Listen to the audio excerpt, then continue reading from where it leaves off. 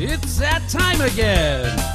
It's the Burky and the Badger Board Game Babble Show. It's gonna get wild. It might even get a little zany. We're gonna talk the board game industry. And, you know, we might talk about anything else we want to talk about. Hey! It's the Burky and Badger Board Game Babble Show. And I'm Burky and... I'm Badger, and he's better known as Kevin Cheese is very hard in the fridge Meyer. And Burky, Badger, Berry, Dumb Piglet. No, that's not nice. Yeah, Dumb Giglet, that's the one. I'll giggle at anything. How you doing, buddy? I'm doing fine, Chappy D. Choose. Wunderbar. It is early in the morning for you, I take it. Yes, the coffee is not working here. It is not good. Ah. It is not a good Java. Well, I gotta tell you. We have someone. Go on, tell me. More, tell me more. Did it get very far? We have a very wonderful show today in the neighborhood. Actually, we've got the amazing, the incredible Chaz Marler from Paradise. Welcome, Chaz. Hi. Oh, Oh, thank you for having me on. It's exciting to be here, and I think this is the second time that I've spoken with both of you on things. So thank you for allowing me to secretly start taking over your program. I appreciate it. We are excited about you. I didn't know my hands could make that noise. Can they do it again? Oh, my fingers can't work fast enough. Oh, Google's playing up. Well, hello. This is a very special podcast because it's a video podcast. If you watch the video, you can see us and hear us. And if you're just listening to us on a podcast, you can just hear us. And the other good thing about this show is that it's live, so there's going to be lots of errors and lots of... It's live! And we have problems. technology to deal with! And we like to talk over each other, too. Yeah, we love doing that. We don't have time to edit in a future Badger, but hey-ho. Hey-ho. Well, and we do have this great big expanse called the Atlantic Ocean between us. Barry's in France, I'm in Minnesota, and the wonderful Chaz Marler is in Oregon, is that right? Or Washington? Yeah, Oregon. Yep. All right. We managed to get as far away from each other as almost completely possible. So if only one of us was in Hawaii. Then it would be really cool. Well, when we were actually talking about putting together our schedule and stuff, I told my son, Josiah, about it. And he goes, oh, I know exactly what you're dealing with. I used to play these memoir tournaments, and you have guys in France and guys in Germany and then guys on the East and West Coast, and you have the same problem scheduling. I think it was just a very wise decision for you both to just change your schedule to accommodate me. So that's, I think, what's really important to remember here is that we're working around my schedule, which is always appreciated and expected at this point. So thank you. Well, that's what you have to do when you have stars. You have to cater to stars, so that's what we do. Even if they just transport tripods around, it's okay. We'll do that for you. Yeah.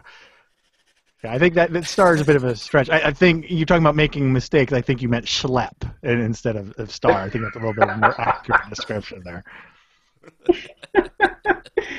Well, the thing I find that's really fun is, you know, when you can find three guys that have the same disorder as you, this is fantastic.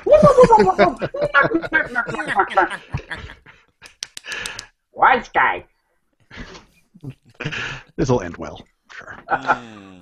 Well, I think we should probably get on to the show here, but Barry, what you've been up to lately?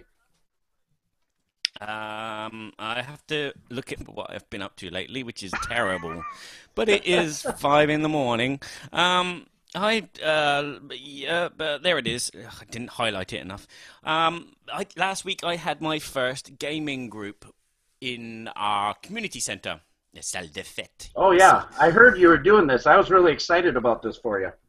And it's very laid back here.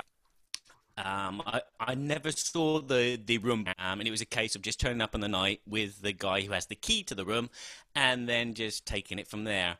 And the salle de fête is a beautiful, beautiful room.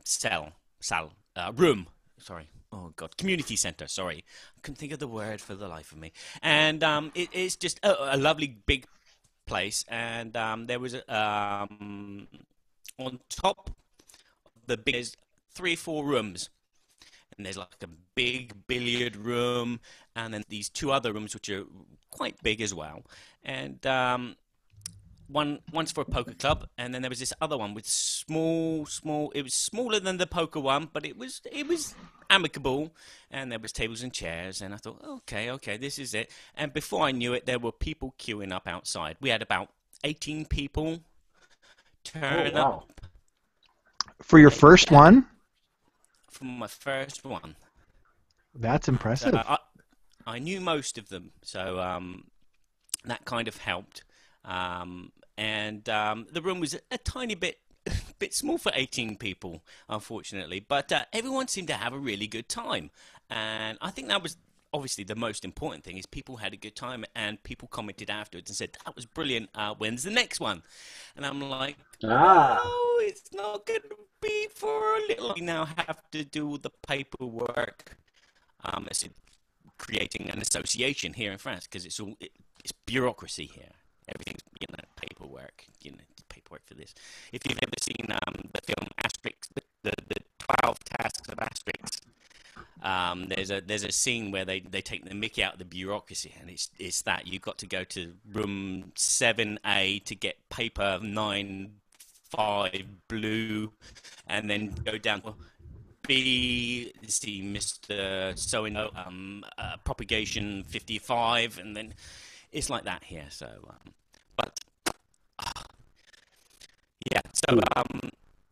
it went really well, and people were looking forward to coming to the next one, and people that couldn't make the one that we had last week are going to be coming to the next one. So, fingers crossed, this is going to be something good.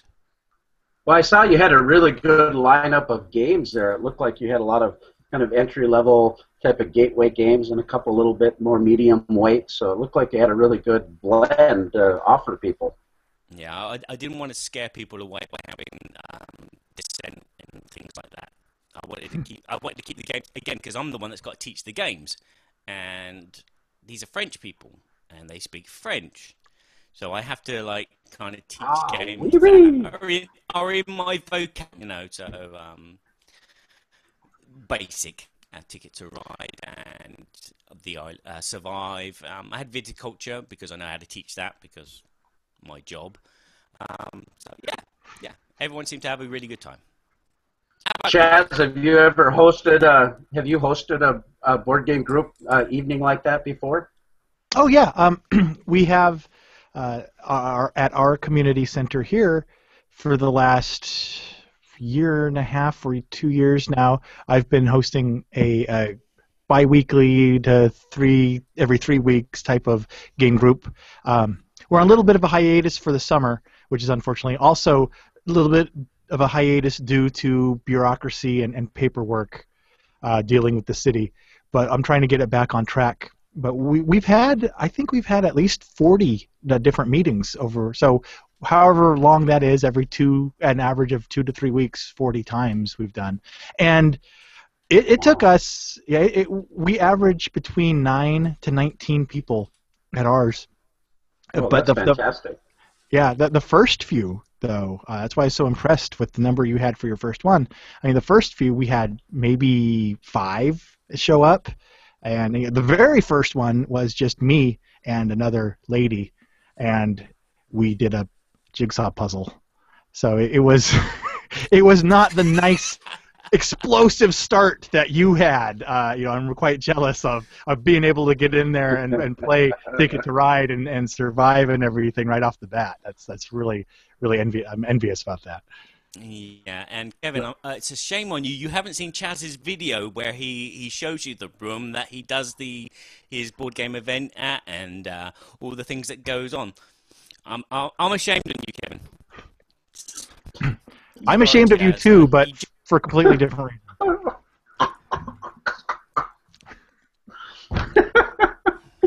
I'm so sorry.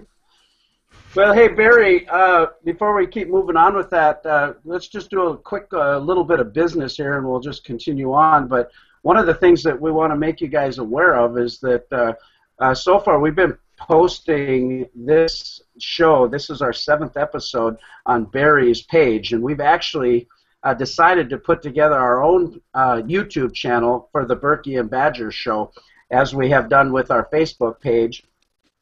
And hopefully we'll be able to have a little bit simpler place for you to come and catch us. Barry, do you have that information? Do you want to go through some of that?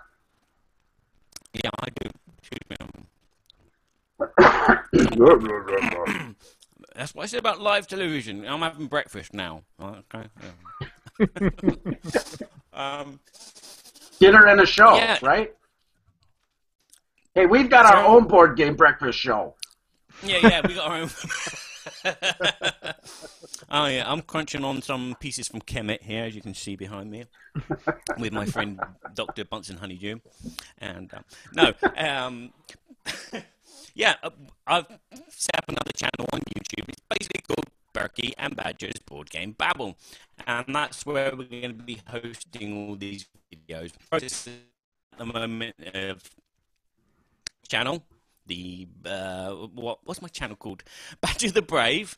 Oh la la la la! The morning is hard. Next time, I'm doing it in the evening, and you're doing it in the morning, Burky. I tell you. All right. Yeah. So your T Balance O Power. T Balance O Power on Twitter is your Twitter handle. And that's cool. Yeah. A curveball there. Yeah. So. Burky and Badger's Board Game Babble has its own channel called Burky and Badger's Board Game Babble on YouTube, which has its own YouTube channel. You're kind of breaking up a little bit there, Barry, but one thing we're going to do after we get the show up, we're going to put in the show notes some of the places that you can find us on social media, and you'll be able to check us out at boardgametheater.com, where we actually record this video live for you to view later, and we also create an audio podcast of it. And as we move forward, we're going to be improving that so this can be a full-fledged audio podcast with edited audio. And so right now we're just doing the best we can to use what we have and have some fun with it. But those things are going to be coming forward. So feel free to join us at boardgametheater.com or on our Facebook or on our Twitter channels. And one other quick thing is courtesy of Ben Hilliard from Daedalus Productions. I got to know Ben through a Kickstarter, actually. He makes wooden game inserts. Ben's a really great guy. Started a Kickstarter here about 6 months ago or whatever, and he makes some really cool devices. He made me a personalized deck box that I could carry my Star Realms in. Is that cool or what? You see that? Well, Ben was so kind to partner with us, and what he's done for those of you that are listening to us at the Burky and Badger show is if you go to boardgametheater.com, you'll see that there's a promo code there called BGT15. BGT, Board Game Theater 15. That will give you a 15% off discount at Daedalus Production. And also, our good friend Robert Searing has likewise a 15% discount. So if you want to trick out your games and get a really cool insert, that's been made available courtesy of Daedalus Productions and Robert Searing Insert Here. Very good. And I'm selling CDs of Burky and Badger music for $500. That's €200. Sorry. I want one. You want one? Well, if we sell enough of those, we can bring you to Dice Tower Con or Gen Con next year, right, Barry? Woo! devastating. Shall we move on to things that make us go,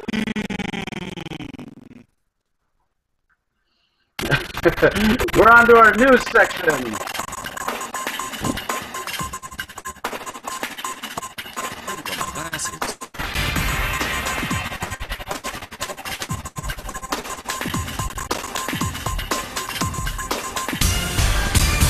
Yes, it's the news. Things that make us go, and make you go, things in the game world which make us go, So, Burky, what's been making you go, apart from the fact that my voice is crackling up at your end? Well, a couple different things. I know there's one of the things that I noticed that was interesting, there was an announcement that was made during Gen Con just before, but a Canadian company, F2Z Entertainment, which is the parent company of Z-Man Games, or Philosophia Editions and Pretzel Games, they announced that they have purchased a U.S. publisher. This U.S. publisher was none other than Plaid Hat Games. I'm going to read you the official word here. It says, Plaid Hat Games will continue to operate as a design and development studio with the newly formed F2Z USA Corp, managing logistics, sales, marketing, and in a press release announced the deal. PHG studio manager Kobe Douch wrote, Plaid Hat Games has always been a strong focus on the design and development process of making board games, and the skill set that set the team of Plaid Hat Games reflects that focus. As Plaid Hat Games has grown, the other aspect of the board game publishing business has devoured more and more of the team's time and attention. This acquisition by F2Z Entertainment allows that Plaid Hat Games team to turn their attention back to what they do best. Yeah. Wake up, Barry. Wake up. That was page 1. What is page 15? I got more pages.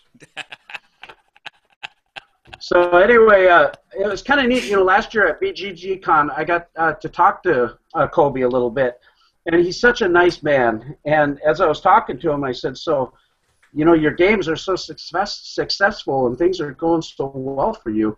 I said, how do you like managing the actual business side of it? And he looked at me, and he had this stare like the business side of it's just kind of sapping. I could just tell it was sapping all of his energy. And the man is really creative, but sometimes you get bogged down in logistics. And I think this is probably a fantastic direction for the company because they can have the people handle the business side of it really well, do what they do, and he can focus on the things that he does well. Yeah, he is a very nice guy, and yeah, I can imagine that he's probably weighed down by flying around to all these conventions, demoing his games, talking to people. That is very tiring, isn't it, Chaz? I mean, you've been to Gen Con. How did you find 4 people carrying a tripod? Yeah, I mean, it'll absolutely zap your energy, you know, quickly. And then, you know, you get done with the first day, and it's so strange. You're both energized from the excitement of it and completely exhausted, and you realize, I got 3 more days of this to endure, and it's going to be bittersweet because it's just there's so much to see and do. But at the same time, I forgot to eat lunch today because I was so excited. So you run your body through the gamut doing it, and I just went as some schmo, helping out some people and talking to people. I can't imagine having to do all the logistics of managing a booth and the company behind it and all of that type of thing that would go along with it, in addition to the carnival of the convention. So I'm hoping that this acquisition helps him feel like for Plaid Hat they can have a breath of fresh air, creatively thrown. Yeah, so that's a creative way of saying creatively. I like that way. That's meta there, yeah. But I'm hoping it'll breathe some fresh air into them and help re-energize. Not that they were slacking by any means, but No. It wears on you having to manage all that stuff. Well, they've sure had some hits, and they know what they're doing. That's for sure. And I think this will only improve it even further, so that they can go to the next step. So I think it's really good. Yeah, it sounds like they it sounds like this deal is good for them because it sounds like they're going to be able to focus on what they want to instead of the business stuff that they have to. And for a development company like that, making creative properties, that can be really important to not have to worry about all of the just bureaucracy stuff. So I'm excited to see how it kind of frees up their creativity. Yeah, exactly. So Barry, what are some things in the news that are making you go, hmm? Well, there's not much because before Gen Con there were lots of things which were making me go, but then they all got announced at Gen Con, so it was like, oh yeah, I've heard this before.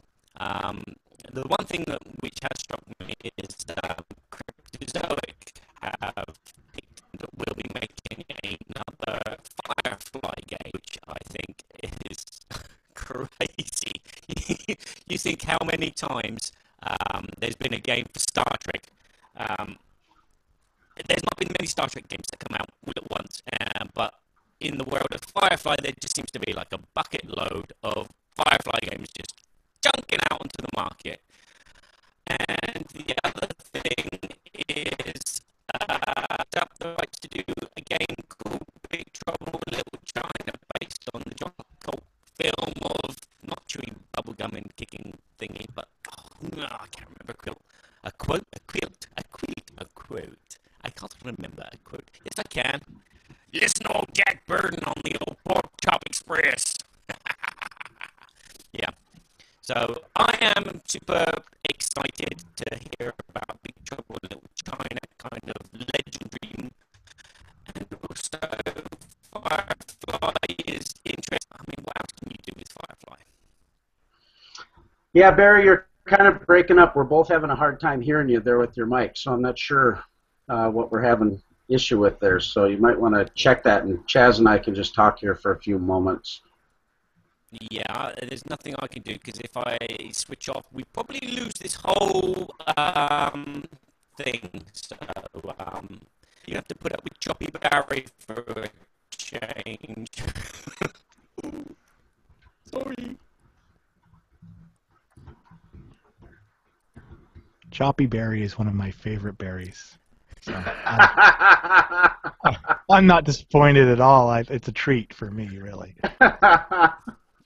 Well, this is kind of funny because we had Robert Searing on, and we had thunderstorms going through our place, and our internet wasn't working, so I was the one that couldn't get on the show much. So there's always going to be one. So yeah, I don't know. Maybe in 20 more minutes, maybe my house will explode or something. So it'll be my turn. Well, there's a couple other things that I wanted to talk about related to what's been going on. And one of the things that this is kind of our Gen Con show and post-Gen Con show. And while we were at Gen Con, I got to really have some fun. I was the sheriff of Nottingham, and my daughter Maddie made this costume for the Silk Merchant. And so we helped Arcane Wonders out for a couple days at their booth, interacted with people who were coming and playing the sheriff, and we went around and handed out cards and just had a blast interacting with folks. It was so much fun. But we also entered the cosplay contest. This was crazy. Yeah, we've never done it before. Have you ever done something like that before, Chaz? No, I have a hard enough time just leaving the house dressed normal. But no, how did you do in the contest? Well, go ahead. Oh, and were you in the parade too? We did the parade. We had big fun in the parade. Most of the contestants, they wouldn't say anything, but I was, "Greetings from the Sheriff of Nottingham, huzzah, huzzah!" And people would huzzah as we walked by, so we had them all going and having fun with it. But we've never done a cosplay contest, but my daughters have a professional company that they make dresses for Regency and Renaissance and things. So we got put in the professional category, and this year was really remarkable. In the past, it wasn't quite to the level that it was this year, for sure. But the category was amazing. The one that won it was a 10-foot Sauron. And this, I think I saw that guy. I think so. They were just the people with like the stilts and everything with their costume. Oh yes. Mm-hmm. I should have had a picture ready for you, but it was crazy.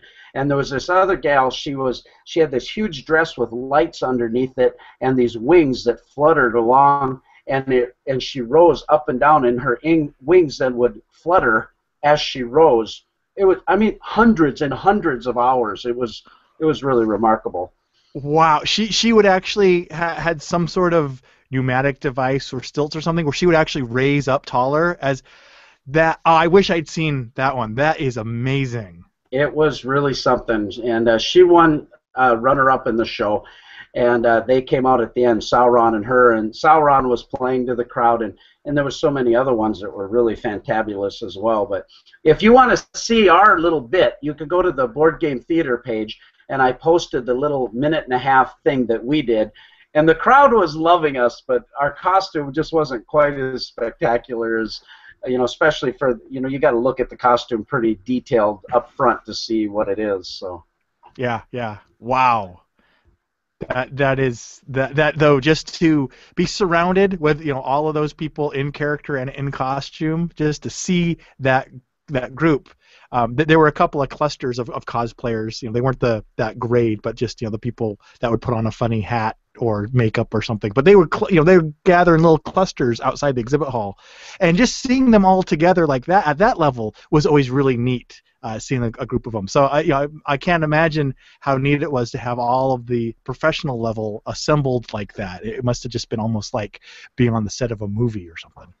Yeah, it really was, and the crowd was packed. There must have been 1,000 people that came in and watched it. So, it was about a 2-hour show. There was 80 contestants. So that was kind of interesting. Did they have each one individually kind of come out and show their costume? Yeah, they had 8 categories actually of different costumes. In fact, if we would have been in the board game category, the game category, I think we would have probably won that category. But there was other categories that were incredibly strong as well. So it was interesting to be a part of. That's not really what we do, but we liked horsing around and being on the stage. So. Yeah, excellent. One other thing that we got to do, I tell you though, that I was in that costume for 14 hours, and my daughter Maddie also over 2 days. Woo. And yeah, and I thought they smelled I was bad melting on the outside. That's insane. Well, I know that it was really warm there too during the convention. I mean, it must have been. There was an event, I believe it was on Wednesday, down at the zoo for Geek Chic. Oh. Yeah. It was, I don't know, 417 degrees that day. Oh my goodness. And I can't imagine being in that big costume that long, because just going outside to the zoo or even walking to the hall, I had to change my shirt like 3 times a day. I actually went through all of my laundry by Friday, and actually had to make an emergency laundry run just so I would have something clean to wear, because I couldn't believe how hot it was a couple of days. Was that? Well, I guess in the vendor hall. Team vest. Team vest.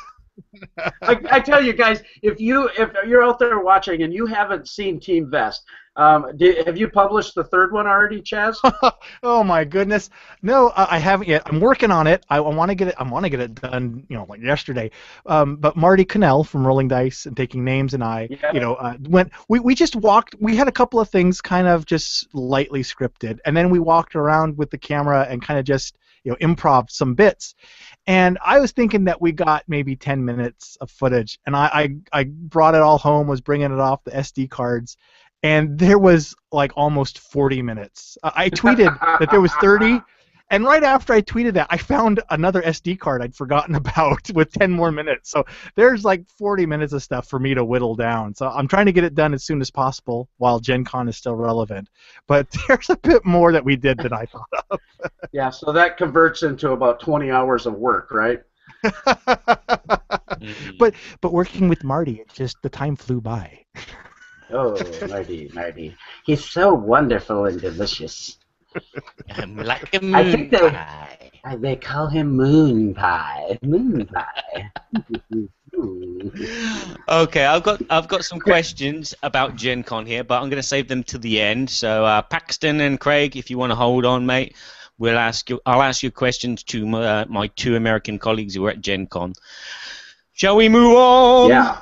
It's time. Yeah, there was just a couple other quick little things that I wanted to mention too about Gen Con. One thing that we did that we haven't done before is we actually did some interviews with publishers. And we did a interview with Brian Pope from Arcane Wonders. And that man, I just got to say, I've had the opportunity to meet him over about a year time now, and he's one of the most thoughtful, kind men. He's just so considerate of everyone. And when you meet him, you just see someone who's got his stuff together, and he's just very articulate. And he shared with us some exclusive information. There's a new game that they're coming out with that they're not going to talk about, but he talked about it with me. So if you want to go watch it, go to Board Game Theater, and you can find out all about it. Some cool stuff. And then I got to also do an interview with Uwe Eichert. And you got to say it right. Uwe Eichert from Academy Games.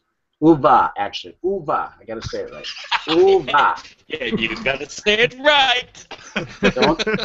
Don't say ooh. He told me. He said I already got enough problems with sheep, so don't call me Uwe. U-W-E. It's Uva. And anyway, I did an interview with him, and they've done Freedom, the Underground Railroad, 1775. They just had a successful Kickstarter. They reached 40 stretch goals with their Mare Nostrum. Fantastic game.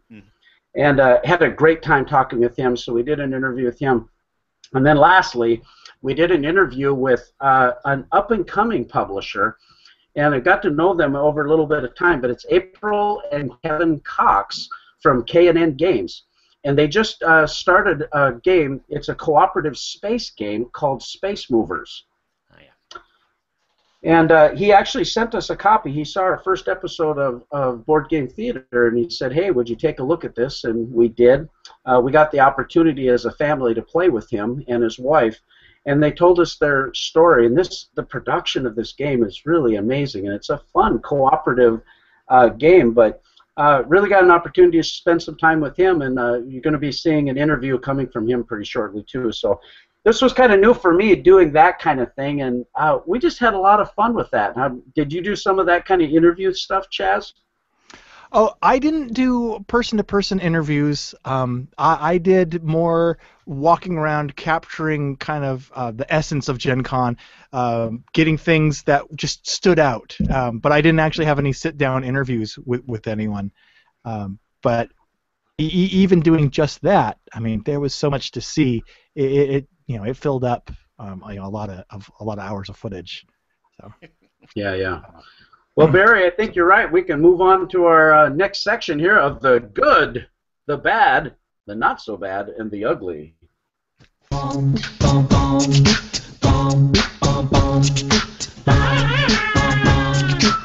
good, the not so bad. Wait for it. And the ugly. Well, today's theme is the Muppets. And you can see right there that the ugly is on the screen. We've got old Waldorf and Statler for the ugly. Now, they're not really ugly, but look what they got to say. Oh, he's got them. That's awesome, Barry. Yes. You see that there? And then as the good segment, Barry threw me for a loop with that one. What do we got for the good? This is who we got for the good. Alright. Sorry. Let's do that. Finding a thing. What's that? Finding a game with a theme is like snuggling with a warm pea. So good. Yes, if you say so. And then our our not-so-bad segment is represented by Miss Piggy! Not so bad, not so bad. Hey-ya! Dis-moi. Well, you can see our theme is the Muppets, and basically what this is our rating system. We have 3 ratings. The good means that we love this game. We just think it's fantastic. The not so bad means that we think it's a great game. We think we would recommend it, at least to try it, but probably recommend that you buy it, look at it. But it might be something that we don't care for particularly, or it's not quite our style. The ugly is just a game that we hate and we really don't want to play. So that's our rating system. What you been playing, Barry? Well, let me just load up my result like so, because I'm a cheater. I'm a cheater, don't load any pictures, because I've got the games in front of me. I have Kemit. Kemit is a combat game set in ancient Egypt. Whether the sound holds up, curse you, Windows 10! Where players have armies of minions of some sort, and they have prayer points, and the game revolves around using these prayer points to recruit more soldiers, to use them to lift the levels of your pyramid, because your pyramid's are little D4s, and the more power you have in the pyramid, the better powers you can buy. And again, you use the prayer points for buying these powers, and you're basically attacking the other players to get victory points. There are several other ways to get victory points. There are the little palaces. There's palaces of the other players. You can attack them and take over their pyramids. And then you have these other things, I can't remember what they're called. They're like churches, Egyptian churches, where if you got control at the end of the turn, you actually get a temporary point. You can leveling your pyramid to level 4. You can, by sacrificing your soldiers to get points, and there's all these ways of getting points, but the main way to get points and the best way to get points is to attack the other players. You can't like sit on the fence and watch all the other players attack each other. You have to get in there yourself.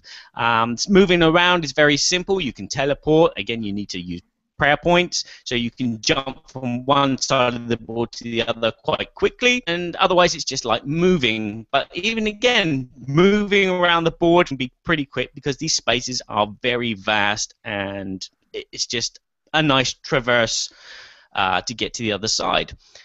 And so this game is just a combat game with some very nice artwork, some lovely little miniatures. There's also these big miniatures of things that you can buy with your prayer points. These are big monsters which have special powers which help you move faster or boost your attack.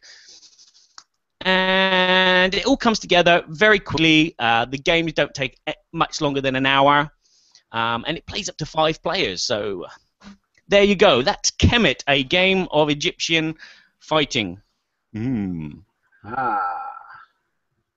you guys played this? What do you think, Chaz? I've played it. You played it, Chaz? Yes. Yes, I have. And it's I grew up on Risk, so you know, that type of area control game really has a special place in my heart. But Kemit takes that to a whole new level, and just you know, blows everything else like that away. So I'm a big fan. Big fan. So what do you think? What do you think Barry rated it? Not so bad, good, or ugly? I have a sneaking suspicion that my original prediction of ugly and burn it in the trash, that's the only reason why he brought the box in, was to burn it on camera. I'm thinking I may have been a little bit wrong on that. So,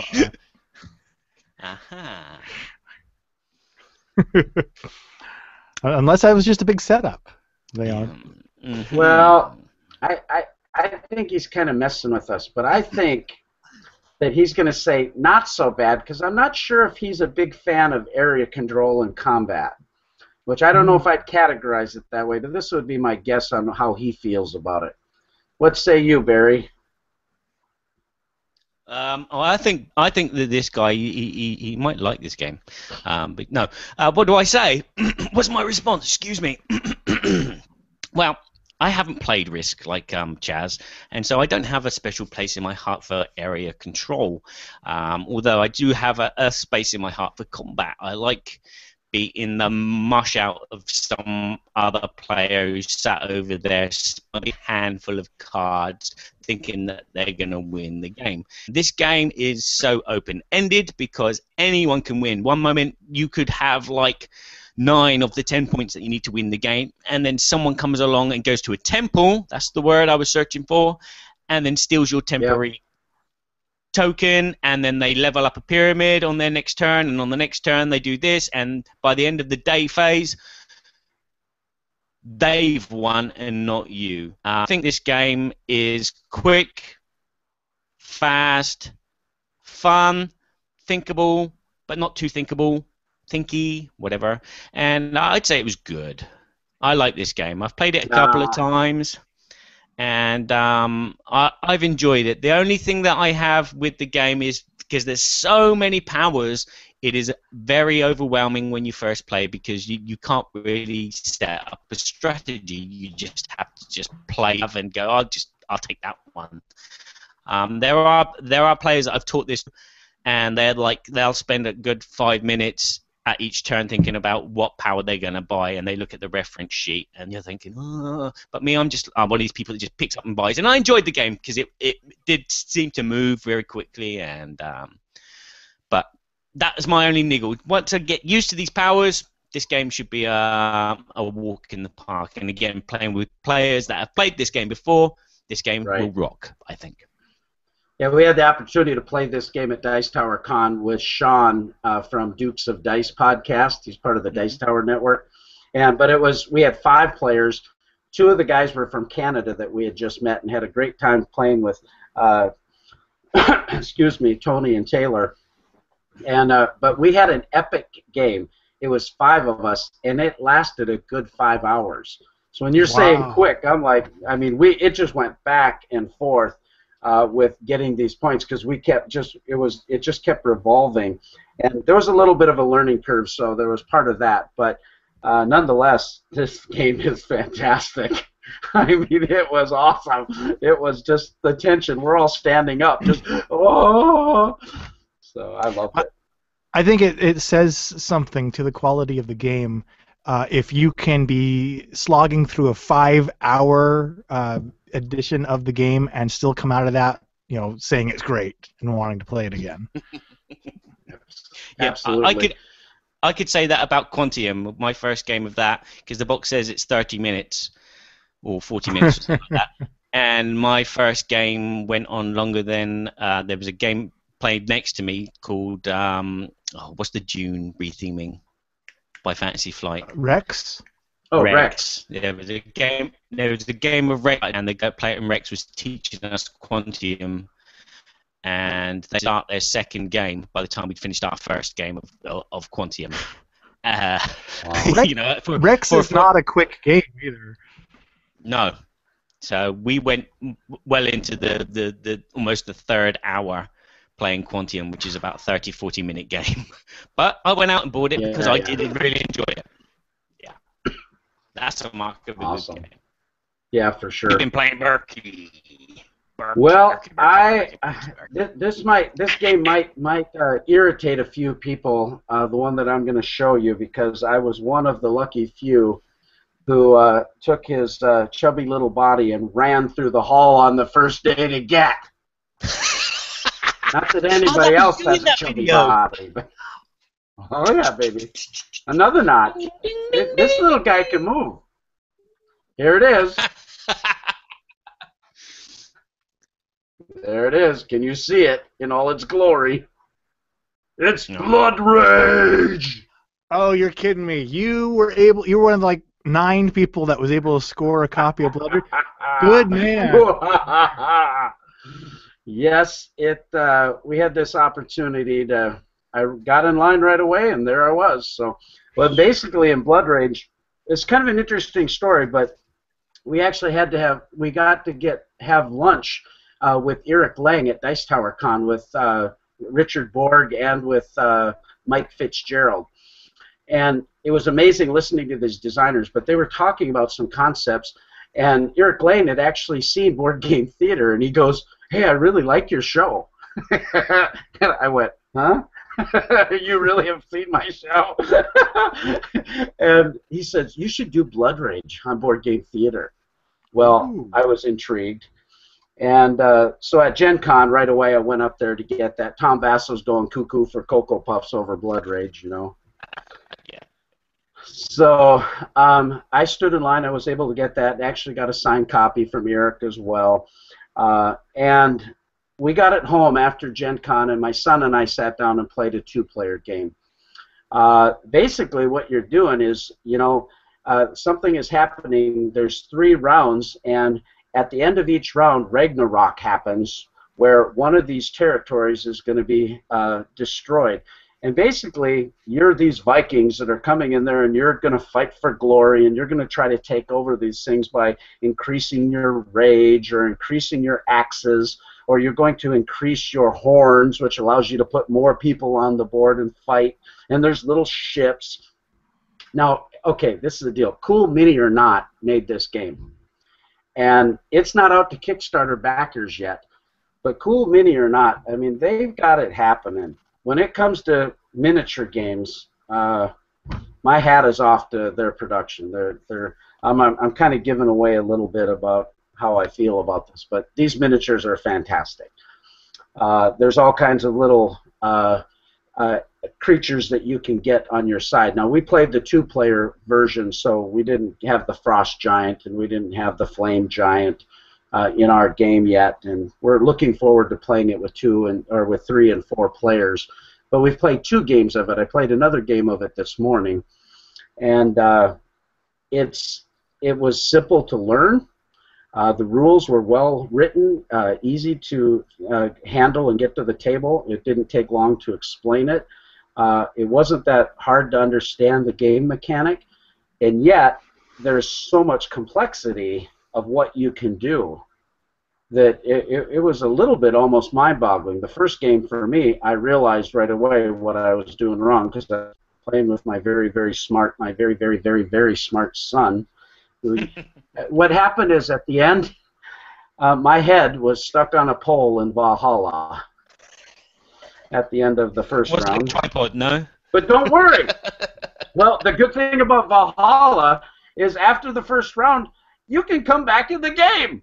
And then you can die again, and you can come back in the game.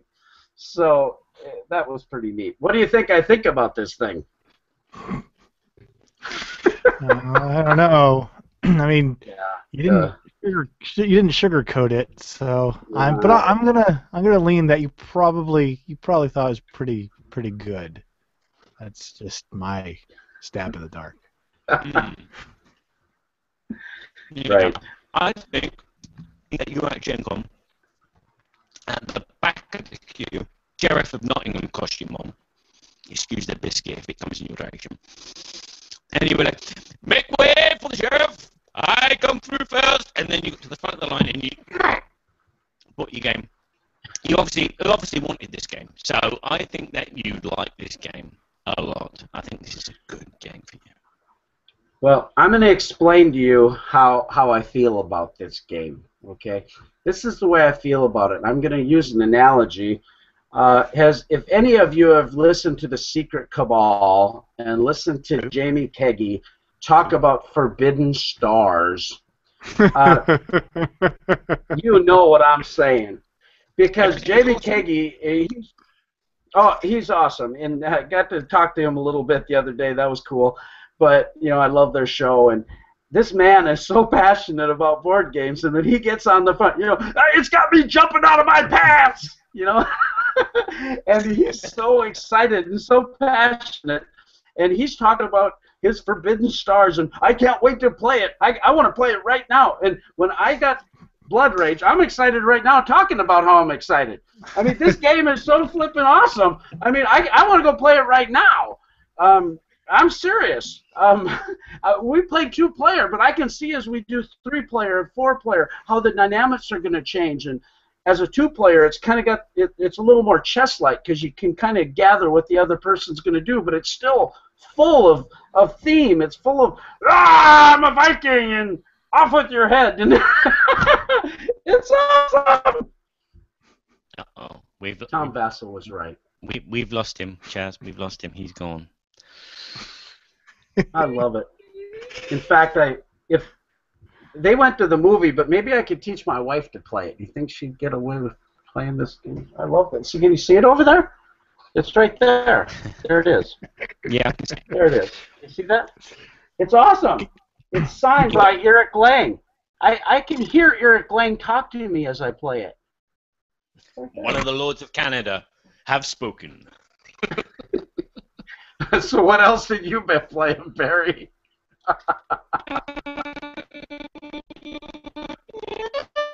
Marco Polo. A game which someone said was fantastic. And so when I saw it in the shop, and I picked it up. It's a... Who was that? Hmm? French? Was that a Frenchman that told you that? No. It was another big gentleman with glasses. I'm growing a beard.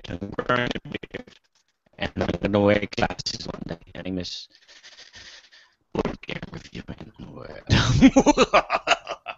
No, Marco Polo. Marco Polo. The Voyages of Marco Polo is a Euro game. Each player has 5 dice, which they roll, and then they use these dice as workers to assign to different jobs. And then your board is made up of 2 sections. There's a map where you have a trader, and then at the bottom you have all the options you can use your dice for.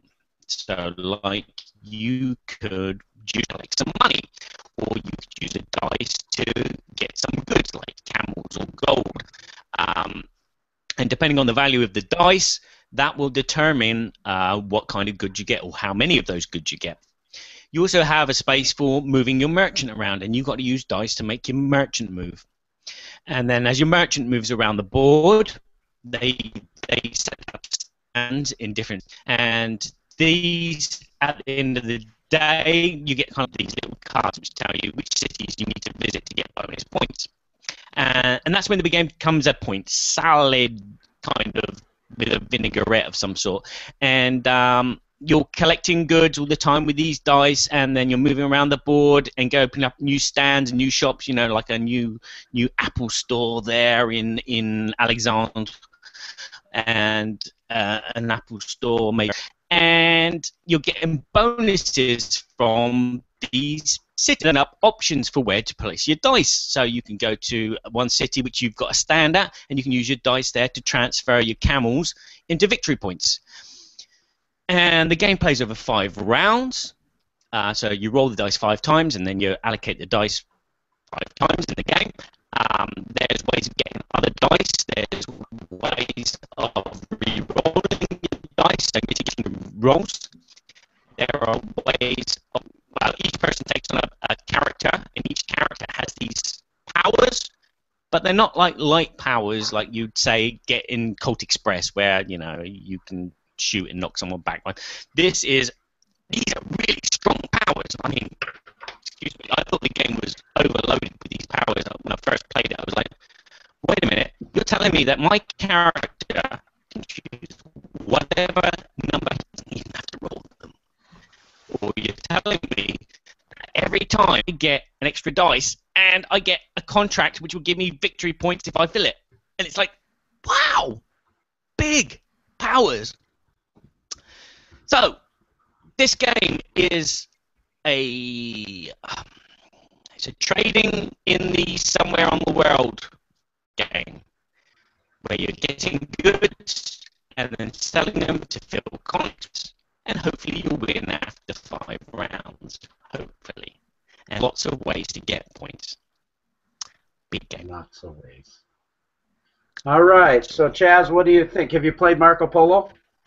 I haven't, but I did hear that same thing about it, about the powers, thinking, oh man, this power is this ability is overpowered. Then you see the next ability. Oh no, that one's just as overpowered, and that one. These are all amazing. I heard that same opinion about it. So I'm really interested to see how those work in, because something that powerful while keeping it balanced would be really interesting to see how they manage to pull that off. As for Barry's opinion on it, it's tough.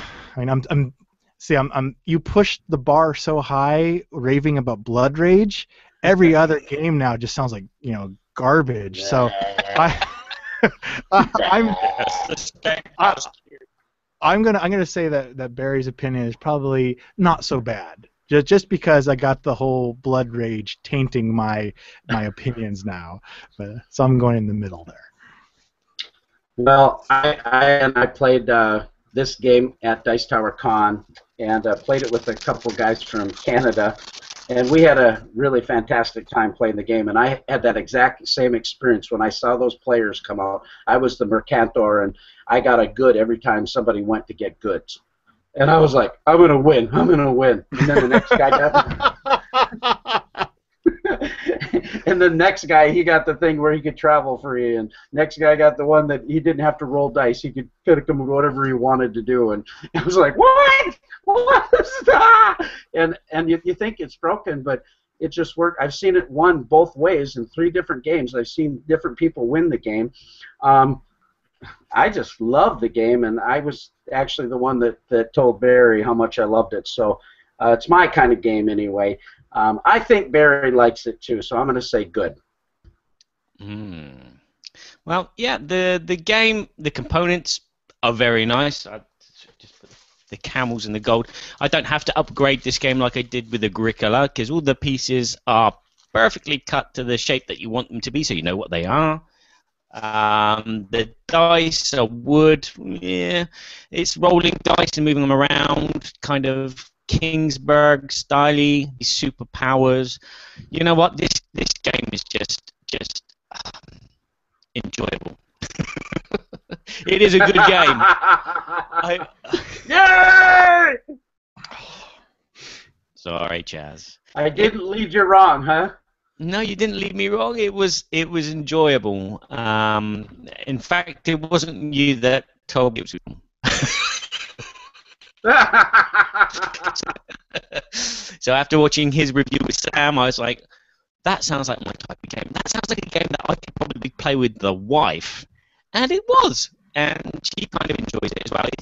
It kind of has a feel of Maître Couture, which is Rococo for you. You know, the dressmaking game. Yeah. It feels Love like that. There's just so many things that you can do. You're just overwhelmed with the option, and that's good in a game, because you don't want to feel that you have to go to step 1 before you can go to step 2 before you can go to step 3.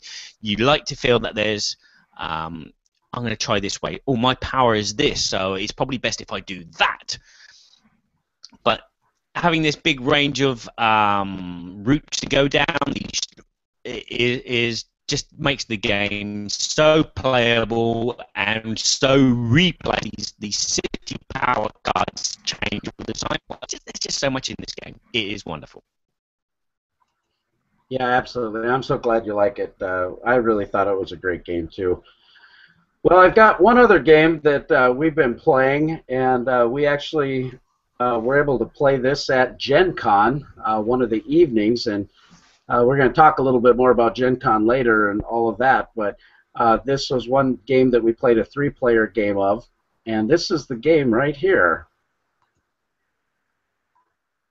This is the game El Gaucho from Passport Games. And I had heard a lot about this game, actually.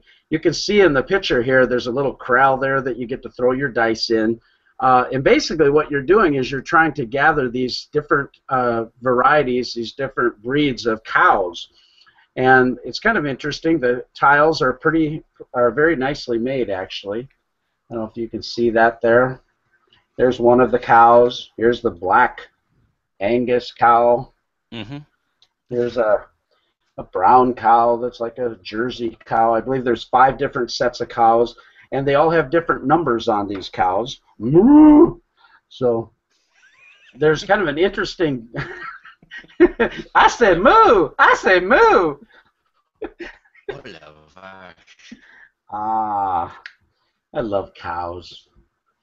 So anyway, there's a unique mechanism with this game where it's kind of set collection, but if you choose, let's say you get a 12, and then you get a 10, that means you're going in descending order, and you have to continue to get them in descending order. But there's also a worker placement aspect to the game where you can modify that by inserting something in the middle of your run. The more that you get, the more, and the longer of a run of them you get, the more it multiplies when you sell these cows. One of the interesting things about the game is that it's a very high scoring game. Most of the games will go over 200 points. And so it's very interesting how that happens. You can actually rustle cows from your opponents. There's some really, really interesting little dice aspect that you can do certain things on the lower dice, 1 through 3, and likewise with the higher dice are a little harder to get, but they give you special features. It's kind of a light to medium weight game. I wouldn't categorize it as family, lightweight, gateway, but it's easy enough to teach that you could probably bring it out like that, but there's a lot of decisions. There's a lot of choices to be made. What do you think I have to say about that? Have you played that, Chaz? I haven't played that one. It looks interesting, but I have figured out your system. I can see over your shoulder there, on top of Blood Rage, I can see, I believe it's the box for El Gaucho. Blood Rage! I love Blood Rage. Have I told you how much I love Blood Rage? I want to play it right now. But see, yeah. I see you have the box for El Gaucho actually on top of Blood Rage's box. So, ergo, you must actually love El Gaucho even more than Blood Rage. So, I'm going to think two things. One, you're going to say that the El Gaucho is the good. The second, you like it so much more than Blood Rage, you're probably at this point willing to give me your copy of Blood Rage. So those are my. I think they're both fair, so yeah, it works out. Wow, very interesting. Yes and no, Chaz. So close. Barry, what do you have to say? Excuse me. The fact that one, you like cheese. I like French cheese. No, it's Chinese, that one. Sorry, wrong song. The fact, yeah, I was going to say the same as Chaz. The fact that you've got it in the background is a good indication that you either love this game because everything is awesome, or it's not too bad because of the family friendliness, or maybe you just like the tiles and you think of changing your bathroom arrangement by adding these cows into a border. So I'm going to go with. I'm going to go with. You think it's good? I think it's good. Well, again, I'm going to use another aphorism, if you will, from Jamie Kagi. Their statement at the Secret Cabal is, striving lest we become cowardly manure. I love manure. Cow manure. So, what does that mean? Do you like it or not? I love it. It's good, man. I grew up on a farm, guys. Right. I grew up on a farm out in North Dakota, and I had my own horses, and we had cows, and so I'm very familiar with ranching. So the theme appealed to me. But like you said, Barry, I think you pegged it right. I love family weight games. I love to play these kind of games that aren't so complex that it's hard for me to teach the family. I like complex games myself, but those aren't the games that I can always bring to the table with my family. And this game was just very easy for us to pick up. My daughter Maddie loved it immediately. I'm going over to their house in Alexandria next week on Wednesday, and we're having game night, and we're playing El Gaucho. Passport Games, I don't know if you've watched some of the titles that they have, but they have Exodus, Proxima Centauri, I believe it's called, with the new expansion, Age of Extinction. They've got a really strong stable of games, and so I was intrigued just because they were behind it. They did Praetor. But the tiles in this game are well produced. The game board is really nice. The kind of the cartoony artwork it's fun. It makes you think it's really light, but there's so many choices, and I could play the replayability. For me, I think we could just play this and play this and play this. You're never going to have the same game. And I loved it. I thought it was great. So it's good for me. Highly recommend. Go and get it. You guys won. Woohoo! Woohoo! Speaking of winning, yeah, we've got a game with our special guest, Chaz Marler! Yay! This is the way our game works. Hey. Oh, very. Over to you, Kevin. You want to explain the game? Yeah. Well, basically, what's going to happen in our game with Chaz is there's 3 parts to the game. The first question we're going to ask Chaz is, what was the last game that you purchased? And what we're going to be able to do is we're going to ask 5 questions each, and we're going to be able to try to guess what that game is.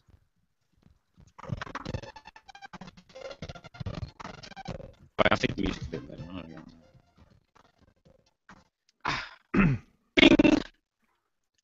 Alrighty. Before we start with this, I'm going to give you guys just a fighting chance. I will let you know the most recent game that I purchased was not at a thrift store. So it's not one of those. It's not like Jury Duty the game or something like that. It's an actual legitimate mainstream current title. So it's not going to be some weird crazy Goodwill find. So you already have the advantage in your favor. I just feel like the weight of the world came off of my shoulders because I thought you were going to do something like that. Well, you know, I do what I can. I give. So, yeah.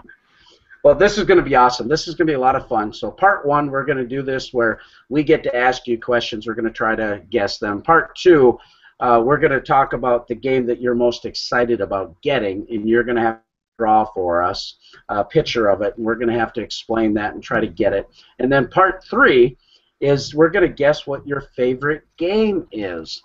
And you get to give us 5 one-word clues, and we get to guess after each one. But your goal is to stump us. So if you can't use a word from the game, and you can't use the designer's name. So if we don't get it, I have 5 incredibly horrible clues already. So I'm planning to stump you guys. Barry, he's prepared. Evil Chaz. Now the world can see. Blood rage! Okay, We're gonna send you to Valhalla. Trust me, I'm already there. Okay, on to question 1. Chaz, yes. What was the last game you purchased? Barry, do you have a question for Chaz? Did you purchase this game at Gen Con? Ooh, you're narrowing it down really quick. Oh, Did I purchase this game at Gen Con? Yes. Blood rage! Probably a 2015 release, Donk. Here we go. Oh, you meant Gen Con this year. What other year did you go? That's the question. What other year? No, this was my first Gen Con. So yes, it was last week. Back when I was in Wisconsin. Do you have a guess there, Barry? 2015 games. I'm going to go with Elysium. Ooh. No. No? No. Okay, I got the question. This is This is a really good question. I know it is. I can just feel that this is a good Blood Rage. Okay. So, I think is this game $20 and under?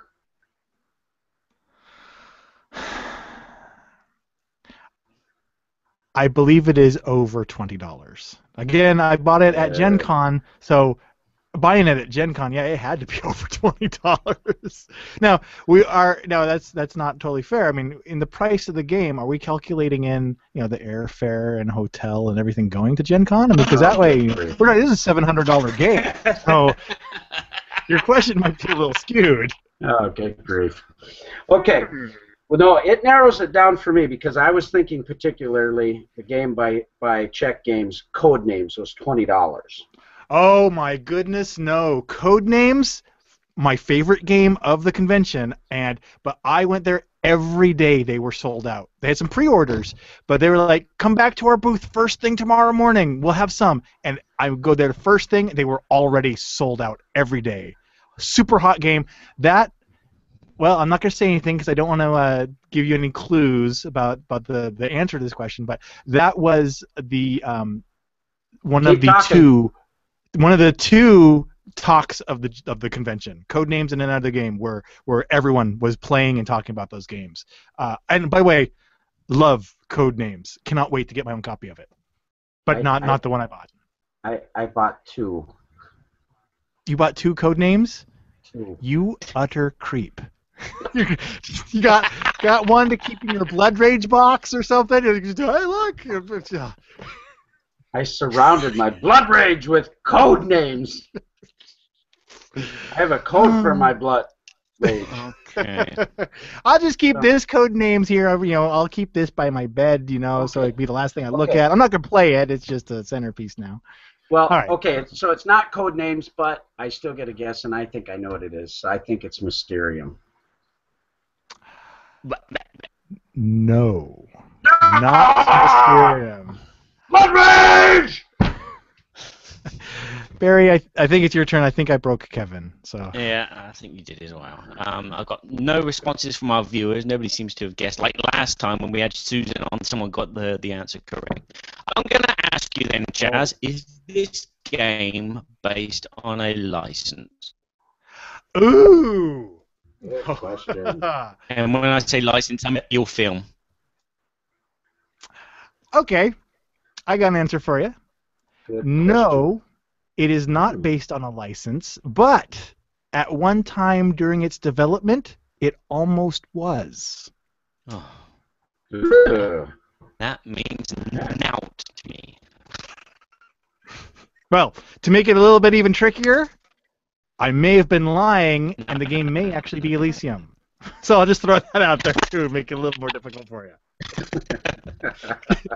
Game's a lot easier if you just lie. But no, it not based on the license, but at one point it almost was.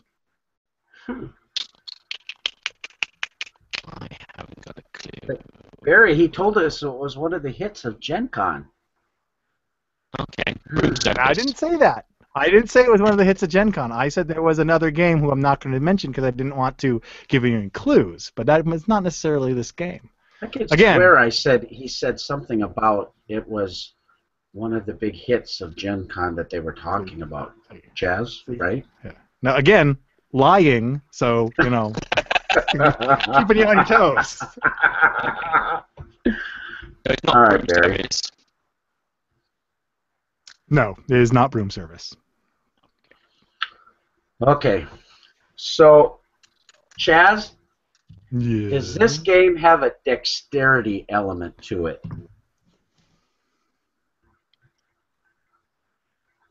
I'm going to say no, because dexterity is definitely not required in order to play the game better. So, no, it does not. It's not required to play the game better. So maybe it's like a version of Ticket to Ride where you got to stack your train. That's what people do when they're playing Ticket to Ride. Okay, let's see if we can narrow this down. Is this game a party game? Oh, did Kevin have a guess, or Yeah, I get a guess, Barry. Sorry, mate. Just hold your horses. Hold your cows. Hold your cows. I mean, it's your guys' game, so I thought maybe the rules changed or something. No. Barry, needs the rules. Get some more coffee. I do want to have a guess, because I want to say then, would it happen to be Champions of Midgard? No. All right. Okay. So, all right. Is it a party game? A party game? No. I do not believe it would be classified as a party game. Okay. Man. Is it New York 1? Pardon? Is it New York 1901? Oh, no, it is not. Ah! Heard a lot of buzz about that game, though, too. So I wanted to play that game so bad, and they were booked up at the table, and then we were doing our gig and didn't get to get over there. And yeah, that one seems very popular, but not popular enough to be the most recent game that I purchased.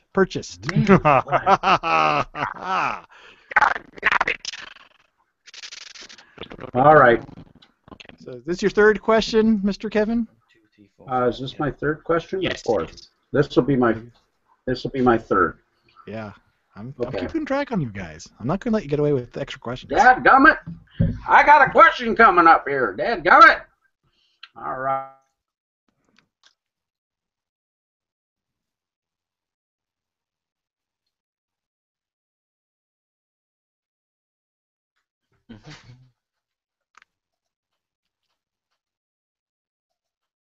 Have we lost Kevin?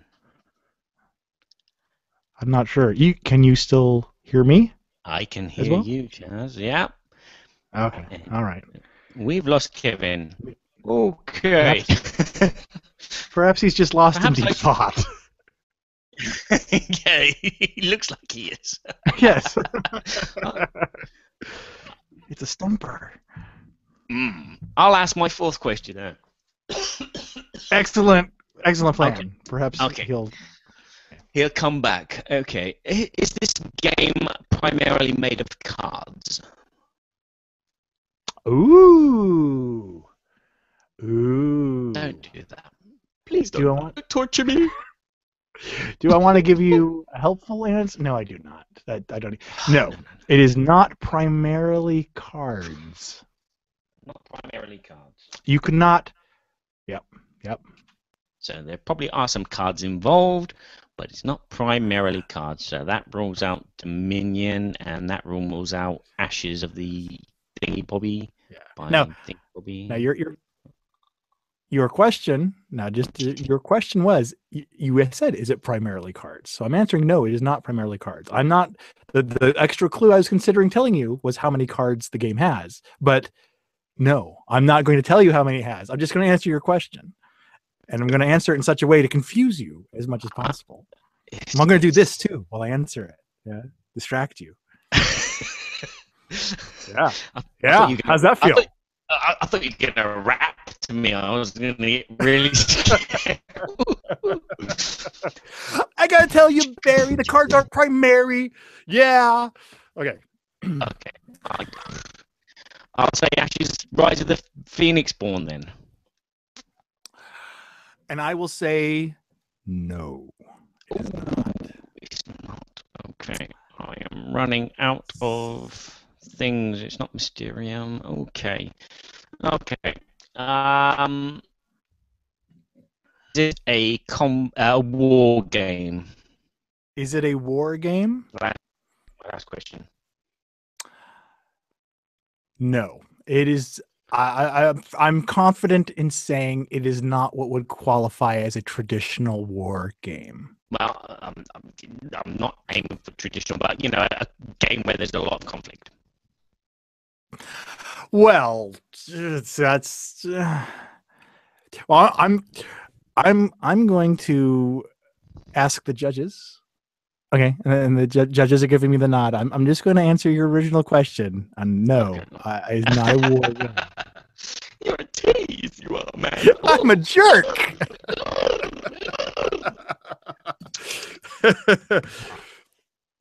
Oh God. Is Mr. Burkhardt there? Coming ground control to Major. Wow, I don't know what happened there. Am I back? Hello. Hey, you're back. I missed you so much. You never sent a postcard. Are you still there? Or are you still thinking? I'm still here. He's still thinking. I will do a recap. Oh, yes. I will do a recap. I've asked two other questions. I've asked, is this game primarily made of cards? Chaz has said, no, it's not primarily cards. Cards were actually in the game. And then he did that nasty thing. I just also asked him, is this game a war game? And what I meant by that was combat game. But he said, no, I'm taking you by war. So, it's not a war game. But it's probably a combat game.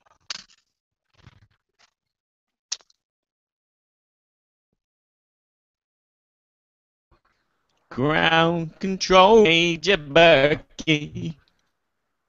I didn't hear you. Sorry. Give it to me. I'll let you hear the Chaz version. Allez, Chaz. Not primarily card game, and not a war game. Not primarily a card game. That was his question. Is it primarily a card game? I said no. And then he said, is it a war game? And I laughed at him, teased him a little bit, told him I missed you, and then I said no. He is evil. Evil with the capital E.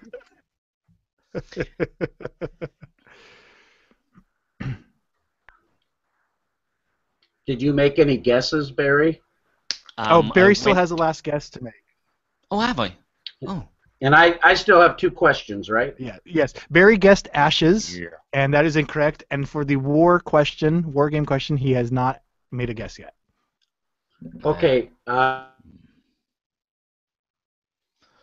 He's gone with the wind. He's clear, it's me, I'm Captain, come on now. Oh, what did you buy? Oh, you bought El Grande. No, you didn't buy El Grande. I think you bought.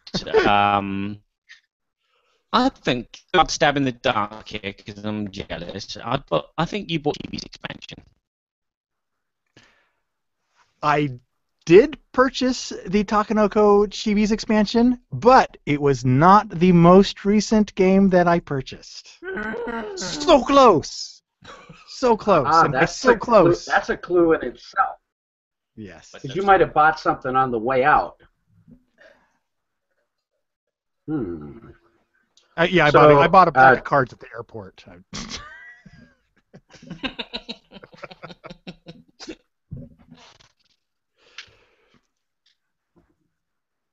All right. Can you hear me? Yes. Was it a Euro game? No. I do not believe this would be considered a Euro game. Okay. Hang on one second. Leave me hang the telephone. Don't leave me hang on the telephone. I'm awake now. No. Coffee has hit you. Okay, here we are. I don't know what's going on with our internet tonight. All right. Well, it's not a Euro game, so I'm going to guess that you got the new Stronghold Games Space Attack, Space and like Survive. I think it's called Space Attack. There's no cards in that. You're right. That's what it is. Ah, really? Survive Space Attack. Yes, that is the game I got. Oh, darn. If we got all the way to the end, I was going to pretend that it actually was Elysium. But yes, I was so on the fence about this game because I love Survive. It's a great, vicious little game. And when I heard about Survive Space Attack, I was like, you know, it's a reimagining of the traditional Survive. And I was like, my thought was, do we need this game? is there actually a niche here for this game to fill? And I was fortunate enough, through serendipity, I was manning the Dice Tower booth one of the hours at Gen Con with Jeff Engelstein, who, of course, is him and his family designed the game.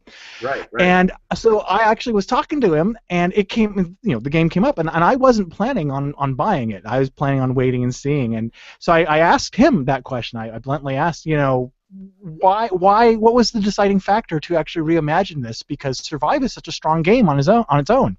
And he actually laughed and said that, it kind of started out almost as a joke, just in a conversation to someone like 2 years ago, and then a couple weeks later they contacted him and said, you know what, would you like to flesh that idea out? I was like, really? Okay.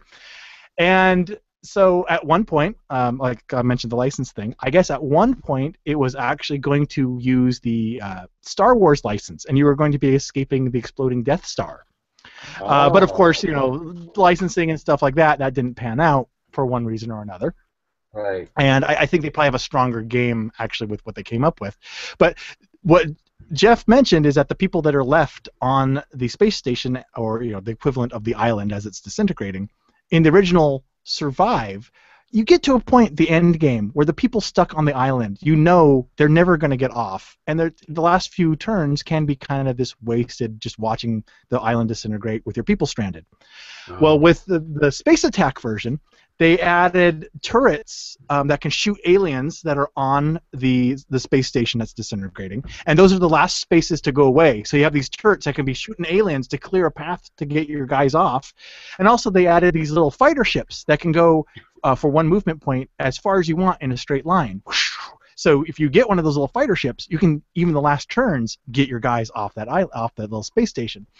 Anyway, what he said about it made it sound so intriguing that on the way out, I was like, dang it, I gotta go get it. So I grabbed a copy of it, totally spur of the moment, the last thing on the way out. I went and I swung by Stronghold, grabbed a copy of it, and I'm glad I did, because I think that it is actually going to retire normal Survive for me, because you can play. You can play traditionally if you want to, but then it has the added things. Oh, and the little tiles that come up, the special abilities that are hidden under the tiles are new and different as well. And I think they're a little more engaging than some of the older traditional ones. So yeah, I'm really glad that I let the designer of the game talk me into getting it, and he wasn't just giving me a snow job about it. It actually is really good. It was the awesome trick.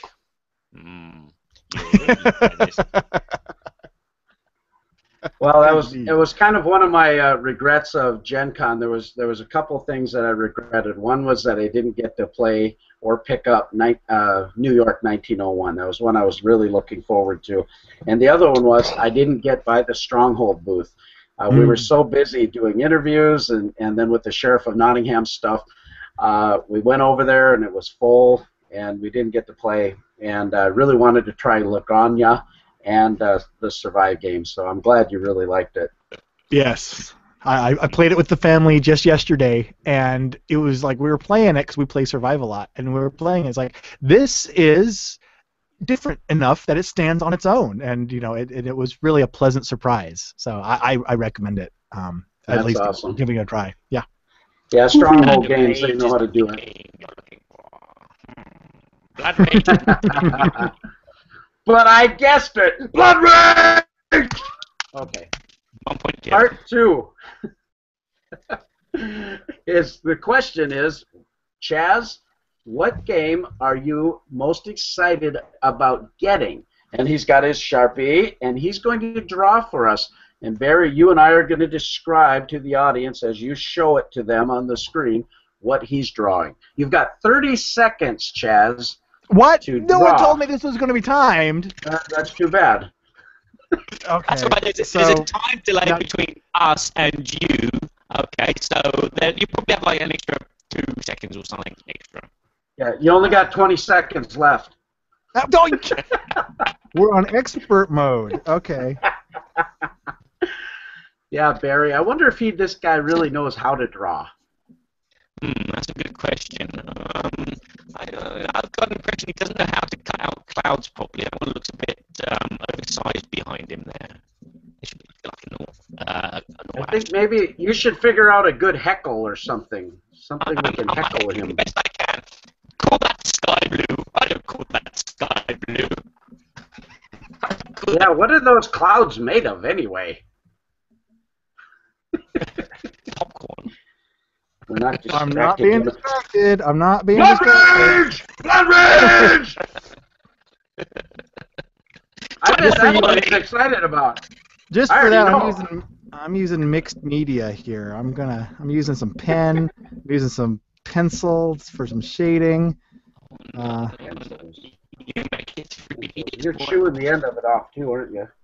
I messed up a little bit here though. But okay, I think I'm as far as I'm gonna get. He's as far as he's gonna get, folks. Oh wait. Oh wait. Now he's putting us off. How much buying time? I'm gonna milk this for all it is. You lose 10 points for every second you're behind right now, and you're 10 seconds behind. Really? Wow. Okay, 15. Well. 15 Okay. now, would it go 20 now? 30 right, now, all right, would it go 5? All right. This isn't the. I mean, the video is going to be awesome enough watching a guy draw on his desk. I cannot even wait to hear how awesome this will translate to your audio version of this podcast. Awesome. You can really hear the scribbling. All right. So what we have here. Okay, I'm gonna. Oh. Okay. There's a guy laying in bed, Mm-hmm. and he's snoring. Sees. Mm-hmm. Oh. There's a ghost. There is a spooky ghost. And he's got cards, and Mm-hmm. he's trying to get something to the man that's sleeping. Nice shading. Thank you. Thank you. That's my art degree at work right there. You know. And a nice pillow. It looks soft and comfy.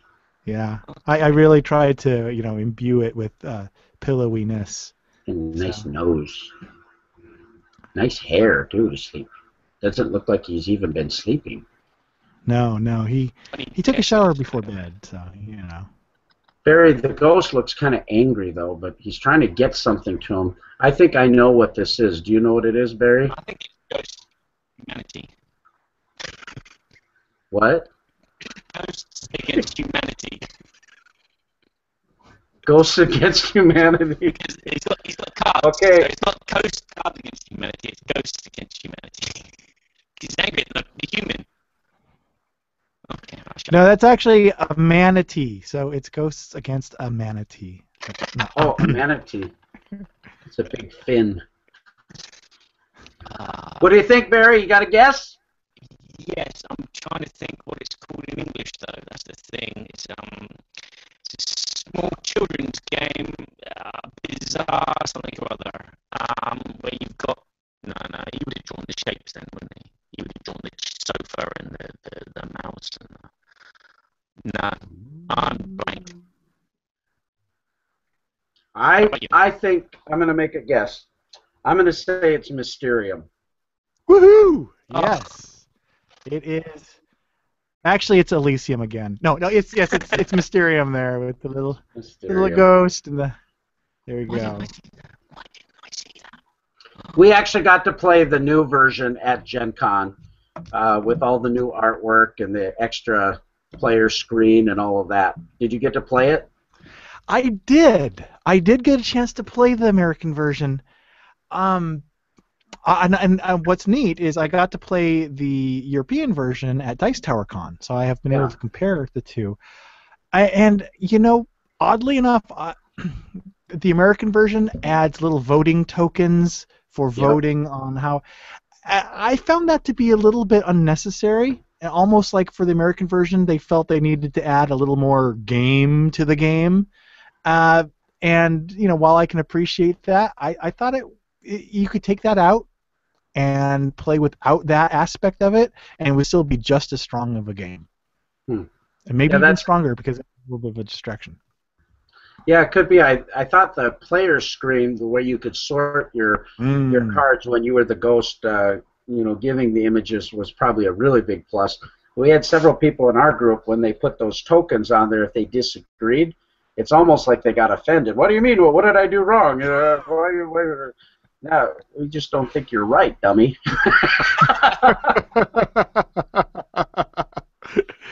Yeah, I thought that little bit of that game within the game was a little bit distracting from the core idea of the game. But I mean, it was still amazing, still awesome, and still one that I'm looking forward to playing. That's awesome. Hey, Barry, we've gotten 2 out of the 3 already. Blood Rage! You've gotten 2, not me. I suck at this You game. can get in on this. Okay, part 3. Here it is. Chaz, what is your favorite game? And you have to give us 5 one-word clues. We get to guess after each one. You can try to stump us. Oh, I'm going to try to, yes. All right, go for it, buddy. Okay. All right. Now, just one little caveat here. It is really difficult. Really difficult for me to choose my favorite game. What kind of caveat is it? What does caveat mean? I think it's a type of European car. But yeah, so wine. Isn't that a wine you make? A caveat wine? So caveat blanc? It's actually a car, a French car, which is filled with wine, and it drives itself. Yes. No, that's a Fiat. No, that isn't what it is. Did I win yet? Okay, are you ready for the first word? Okay, sorry. Give us your caveat. Caveat is it's really difficult for me to choose a quote-unquote favorite game because it changes like every week. So this is my favorite game that I feel today. So it's not like I have a hardcore. You're always I don't have like a Pandemic or a Cosmic Encounter or Twilight Imperium. It fluctuates, So just keep that in mind. So yeah, we need to change our notes to make sure that we put on there your favorite game at this moment in time instead of just your favorite yes, game. Okay, so in an effort to stump you guys, here are my 5 incredibly horrible clues. My first word, amalgam. Amalgam. Oh, crap. These are big words. Amalgam.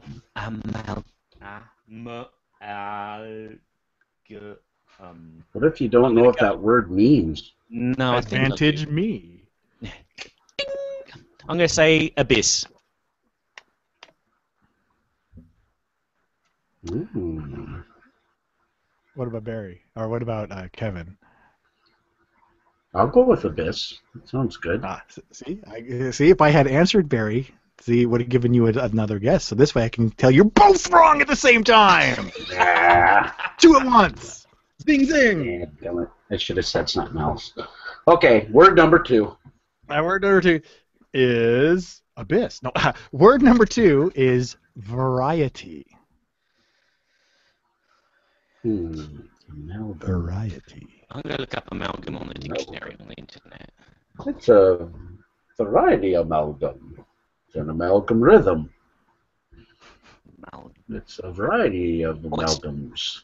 I spelled it correctly. Oh, wait, no, I'm sorry. I meant Verizon. No, it is variety. It is variety, okay.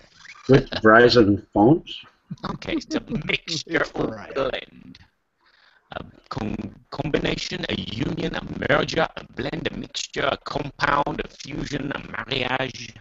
Mariage is the French in here coming out. A variety of... I know one that is amalgam. There's 2 words that mean the same thing. You've got an amalgamation and you've got variety. So there's a variety of an amalgamation. Yeah, no synonym-nims. You can't do synonym-nims. Oh, I'm sorry. I didn't realize that rules could be introduced mid-game. Oh, that's my bad. You're on the Burky and Badger Board Game Babble show. Don't play with us. We'll win. Blood Rage!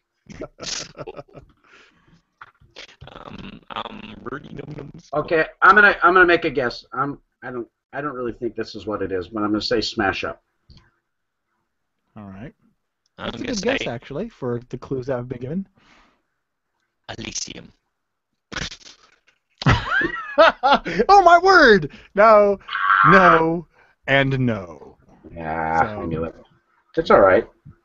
Did you ask 2? Yeah, all right. Tell us more, Chaz. Tell us more. All right. The third word is discontinued. Discontinued. Discontinued. Discontinued as they no longer make it, you mean? Yeah. Discontinued as in discontinued. You mean they Discontinued took it off as in the shelves? not a synonym for amalgam. So there you go. So it's not like they were on the shelf and they pulled them off and said, we're no longer selling you. Come on. I'm gonna say it's from a thrift sift, so I'm gonna say it's the Justin Bieber game. No, it ain't no stupid Justin Bieber game. It might be The Apprentice, but it's not Justin Bieber Dibber. Yeah, come on, let's keep our priorities straight. You're fired. You're fired. No, you fired. No, you fired. No, you fired. Sorry, You're but fired. you fired. Okay. Oh, man. Let's see if I can find Chaz on Board Game Geek. Ah! User is a user, like in Tron. There he is. Okay, I'm going to take a wild guess. I'm going to say, oh, no, it's not discontinued anymore. And my answer is no. Come on, Barry. Give me something here. I gotta Okay. I'm gonna give you. What the hell is that? Sorry, I'm just looking at Chaz's games. Oh, you got some Hero Escape. Oh, that's not fair. That's it might not be on there anyway. It might not be on there anyway. So go ahead. Look. Go ahead. How many board games can there be? I mean, really. Yeah, precisely. There's no just. You're tricksy, Barry. You're very tricksy. My precious. Come on, I've guessed. I guessed the Justin Bieber. That was rubbish. Guess. That's rubbish. I'm not saying that. I'm going to say. I'm going to say something. Just let me say it, would you? You know, you keep interrupting me. There's two different Justin Bieber games, in case you want to grab the other one for your kids. Justin Bieber. Just stop it. It's a game that's really good, because you wouldn't like a bad game, or you'd get kicked out of this industry. You wouldn't be who you are today if you had some crappy game that you think is good. But that's what he does. That's what he does. He does videos about crappy games, and he's very popular, very funny about it. There you go. Yeah, but they hate that stuff. They like he likes their real stuff, see, you know how it goes. Come on, Kevin. Okay, I'm just going to say Age of Empires 3. No and no. Okay. I would just like to remind the panel that one of us who had to draw had a 30 seconds time limit. Okay, so I just want to throw that back out there for the last two clues. What is he saying, Barry? I can't hear him. I think we need to put a time limit on this game, yeah.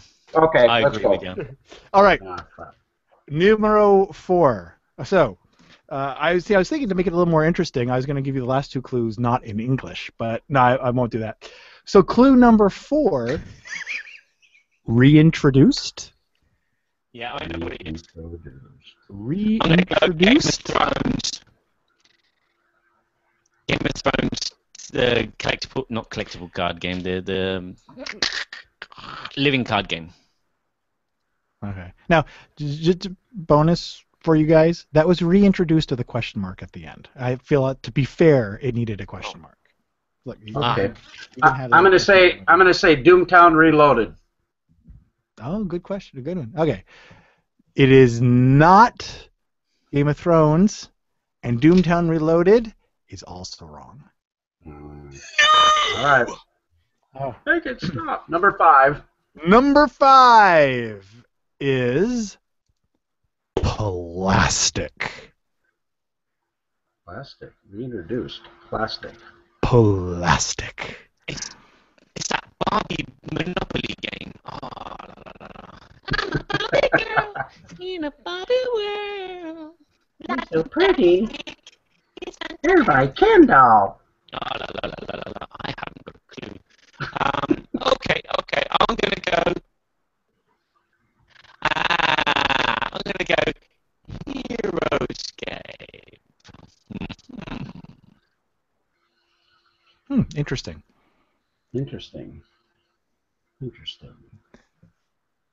I got a feeling that's what it is. It's I can see that. It's Heroescape. It's got to be. So what game? Okay, what game could combine an amalgam of things, a variety of things that's discontinued but possibly reintroduced in a way and has lots and lots of plastic? Yes, it's Heroescape. Yeah, Blood Rage! We wiped out our opponent there, Kevin. Way to go, Barry. I knew I should have just started making stuff up. You did good for us, Chaz. Well, I agree with you. The show's probably getting a little long here, but let's just wrap it up with just a couple of ideas. Thanks for doing the show with us, Chaz. That's really fun with the questions and the game show. I mean, but let's wrap it up and talk a little bit about our Gen Con experiences, and just wanted to kind of get your overall impression of what you thought of Gen Con. Gen Con was an absolutely amazing experience. I'm so glad that I took hold of the opportunity and went to it this year. It was fantastic. It was exhausting, and I would do it again in a heartbeat. Ah, that's awesome. How did you feel when you got home? Did you need a couple days to recuperate? Yeah. I got home about 2:30 in the afternoon. I was asleep by 3:30, and the next day almost the same thing. Wow.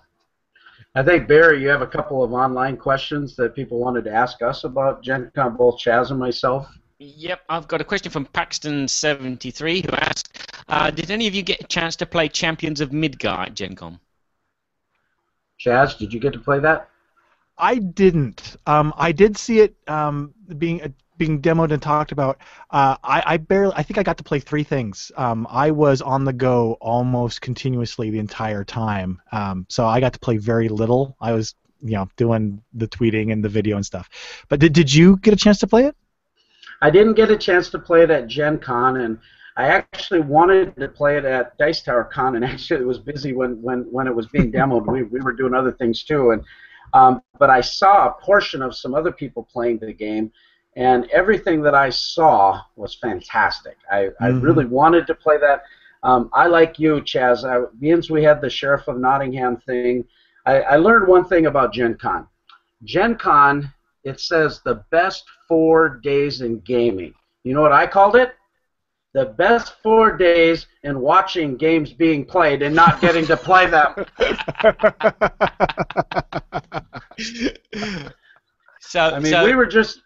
We were so blitzed. The first 2 days, I played 1 game because we were doing so many things. So just like you, and then finally the last day we kind of settled in. But to answer the question, I didn't get to see it, but I do know, or I didn't get to play it, but I did see others really. They jumped on this game. It was one of the games I wanted to get. Tom Vassell from the Dice Tower Network, he's going Cocoa for Cuckoo Puffs and Cuckoo for Cocoa. He's doing something breakfasty about it, and he really likes it.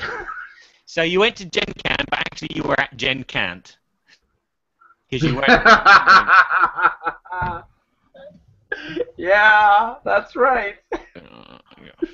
You got another question, Barry? Yeah, another game. Did you guys get to play the Firefly expansion, Caldassia? I haven't. I haven't played it. No, I haven't even played the base game of Firefly. I want to, but when I've had the opportunity, I've invested my time in Zaya instead. Just because it has a little bit more of a sandbox feel to it. So I haven't played the base game or the expansion for Firefly. I didn't get to play the expansion for Firefly, but we did get something very special. I got a copy of Firefly Shiny Dice by my friend Scott Morris, who designed the game. You got that was on my list. That was on my short list. The Firefly Shiny Dice.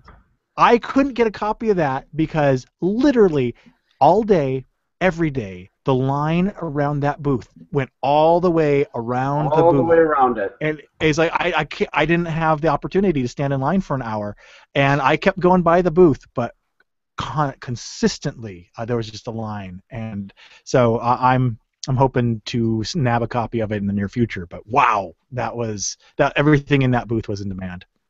No, that was a crazy booth, and that's by the Upper Deck group. And it was on the 4th day that we had finally settled down to where we were actually going to be able to go demo some games. And my daughter and I were on a beeline to head over to the Mayfair game booth area because we wanted to demo 5-Year Mission, the new Star Trek game.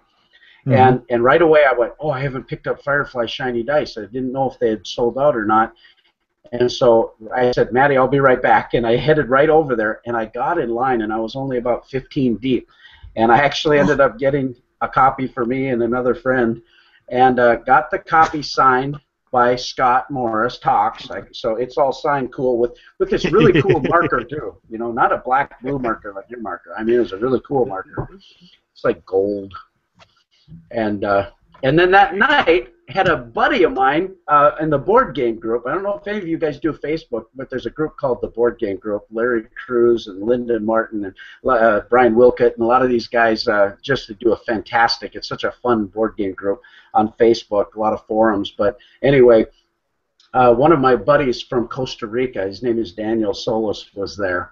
And we got together because we've been Facebooking for about a year. And that night we played Firefly Shiny Dice, and that was just, you get these little placemats, and they look like mouse pads a little bigger, but you actually, big honking dice, and you actually feel like you're playing Firefly when you get Badger, or, you know, or what's the other guy's name? Jane? Yeah, Jane, she's on the crew side, but the 3 villains. Yeah, it's Badger. I'm just drawing a blank. The one that represents the lips is Solus. And what's the other one? Han Solo. No, anyway, whatever. We played it once, but I really felt like we were in the game, and when Badger. You rolled the little bolo hats, Badger came up, and you kind of felt like it. And it was a really nice little dice mechanism. It kind of reminded me of Marvel Dice Masters, actually. So that was kind of interesting. And I got to talk to Scott about his game, too. I was really happy for him to be able to produce a game like that and get some exposure. He's such a great guy. Chaz, yeah. Can I ask you, you've told us lots of stories of games that you wanted to get but was always sold out. Was there anything that you did get that wasn't sold out? I was able to grab a copy of the number 1 game on my list was Viceroy. I was able to get a copy of that. Oh. I got this little game called Crab Stack, primarily to play with my daughter, who's 8.5. And while I was getting Crab Stack, they had Battle Sheep right next to it, which I've played and enjoyed, so I may have grabbed that as well. And I also got the expansion for Exodus Proxima Centauri, the Age of Extinction. Yeah.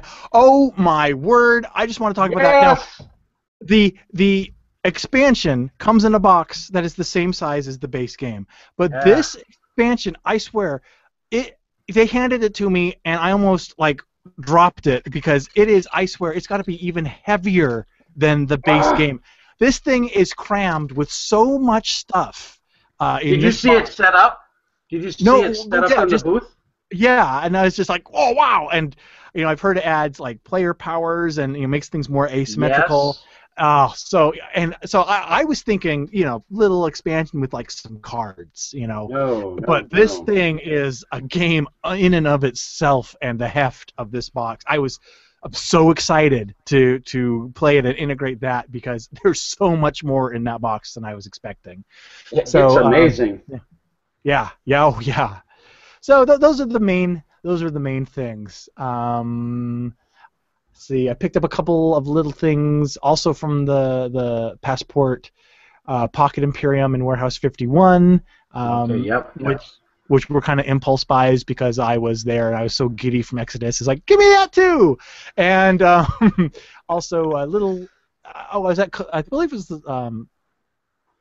Oh no, the other thing was just some extra stuff for Viceroy, player mat and little gems and stuff. But just the throw in with Viceroy, going traveled that far to get it, I might as well get all the special stuff they have for it. So yeah, that was the main things on my list.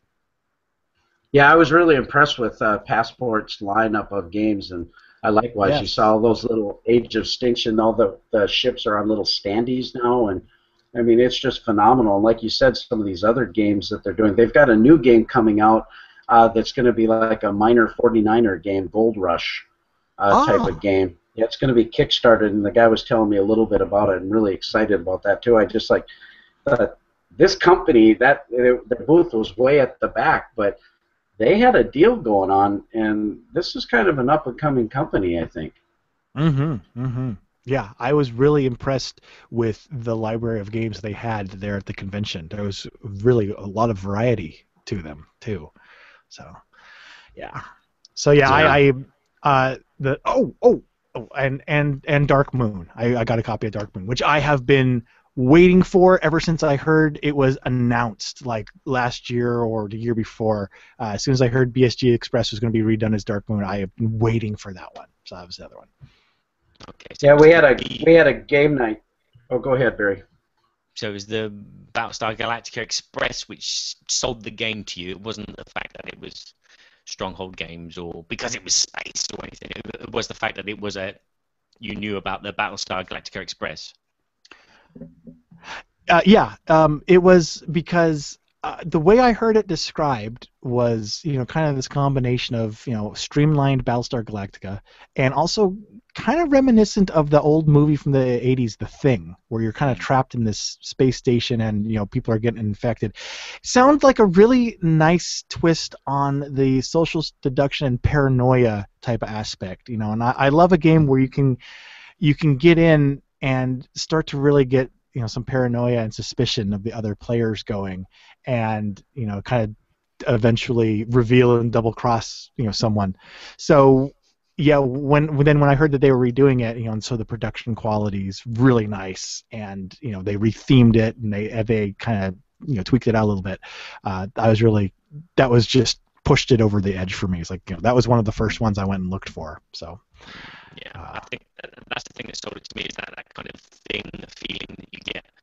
You're abandoned and you're trying to get things going, and there's someone there who's not trying to get things going, and that's really sold it for me. Yeah, absolutely. So Chaz, tell me, give me a little idea of what some of your favorite moments were at Gen Con. Some of my favorite moments were meeting you. Of course. I thought he was going to say. I'm so glad you got to see me. You kept telling me that too. I know. I tell everyone that. Well, I think my favorite moments. I have a little bit just from like 15 years or so ago. I would self-publish a small press comic book regionally in Oregon and Washington a little bit. So I went to some of the conventions in Eugene, Portland, and Seattle and stuff when I was doing that. And there was always this, not really a social barrier, but trying to approach a publisher or approach someone there to show them your comic, especially with comics being such a visual medium, you make this instant judgment of things. It was very difficult, it seemed, to break through that barrier and actually get someone's attention.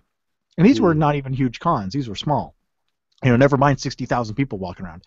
Yeah. But one of the things that I was most impressed about at Gen Con was it seemed like there was very little barrier there.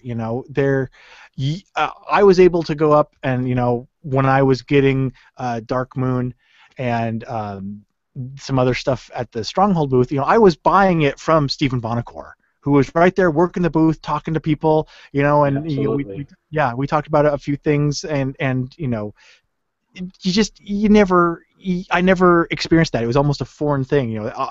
Everyone there, the Z-Man booth, it was the same experience. I was actually doing some stuff with another gentleman from the Dice Tower, and we were talking to Zev at the Z-Man booth. Just walked right up, hey, how you doing, and everything, and everyone there that's quote unquote in the industry was right there on the floor, talking to people, demoing, having this pride and excitement about the products that they had created, and weren't like there, just signing autographs, like, oh yes, go through the line. They were there engaging with people, and absolutely. It was such a 180 from the other experiences I've had, and the convention was so much bigger. It was just, that to me was one of the most amazing and fascinating things that made me really proud to have some sort of minuscule little contribution to this community, to the board game industry. Just to be a part of it, because it was that just the people in it just made it seem so special. And huge convention, but they made it seem so small and personal on that level. Yeah, I'd agree. I would agree as well. I totally concur. I sat and talked with Yuva Eichert from Academy Games for a long time, talked to the folks at Passport, talked to Ben Hilliard, and the people that I did connect with that were more in the business, so to speak. They're just normal folks like the rest of us, and they really do care about their hobby. They care about the passion for what they're doing, and obviously people are trying to improve themselves, and I think that's fine. But I get a sense in this community that people actually care about you as a person. You can see that interaction. That I had several people come up to me. We're nobody. We just started Board Game Theater a while ago, and we're not well known at all. And yet people had heard of me, and they saw the costume, and they were appreciative of what was going on. And that's just so special, I think, and that's what makes this hobby so great. And I'm so glad to be a part of it, just like you, that we get this opportunity just to connect with people. And for me too, the fans, we were just horsing around at the Sheriff of Nottingham game at Arcane Wonders and just interacting with people, and people were taking pictures with us, and they were so happy to have that experience. And little kids would come up, and we'd take pictures with the kids, and these little kids would just go away with these huge smiles on their face, and it was like, this is what this is about, Yeah. So for being what, Barry? I haven't been to Gen Con, but I have been to Essen way before I was anybody, and I can relate to that experience. I remember walking around the aisles and looking at everything and going, well, that looks nice, and then there'd be someone that you recognize, and I'd never noticed it at first. I would just like walking past the I can't remember what booth it was. Yeah, I think it was Stronghold. I was walking past the Stronghold booth, and I go, oh, it's Jeff Engelstein. And I must have said it out loud because his ears pricked, and he looked at me. And he went, hello. And he was like, what? And we're like about 10 meters apart, and he's looking at me, and he said hello to me. And I'm like, hello, and I started talking to him, and we talked about his game and his podcast, and then that happened several other times during the day, and it was like there was this really tall guy in an American football top, and I said, oh my God, this is Eric Mine. And I must have said it out loud, because he turned around and he looked at me, and we started talking about time stories, and the thing I was dreading is when I saw Vladimir Shavatel. Yeah, I hope I pronounced that correctly, because if I said his name out loud, and he came over to me and started talking to me, my wife would have pouted in one, because she hates Galaxy Truckers. Oh, no! So, Rage! It is, Galaxy Rage! It is a fantastic environment. There are people there. If you just go and talk to them, or even if you just say their name out in your head, but you think you're saying it in your head, but it's actually out loud, they will come over and talk to you. And you will have, it just brings such an experience to the whole event, and I can't wait to go again. So tell me, Chaz, have you been to Origins? No, I haven't. I'm actually getting it on my radar for next year, if possible. I'm taking this year to feel out. This is the first year I've gone to Gen Con, and. Sure. I was able to go to Dice Tower Con earlier this year because we did it like a family vacation down to Orlando. So this is the first year I've actually traveled outside the state to go to conventions. And so I'm kind of finding out what's my speed. And I think Origins, definitely I think from what I hear is a little more my speed too. Than it's not as much of a carnival as Gen Con. Have you been to BGG Con? No, I haven't, but I am booked and registered and can't wait to go. So I'm going to. We're going to hook up and we're going to play some games, buddy. Yep. Gen Con was basically... What did he say? It was sad. It was depressing. I'm not sure. Very. Well, but yeah, the reason... Oh, go ahead. Oh, I was just going to say just 4 short months until Barry misses BGG Con. Oh, Barry. Barry, we're going to send you pictures, Barry. Yeah, that won't make it worse. Well, the reason I asked the question about Origins, Gen Con, Dice Tower Con, BGG Con, different sites. I've been to BGG Con, I've been to Dice Tower Con, I've been to Gen Con 3 times.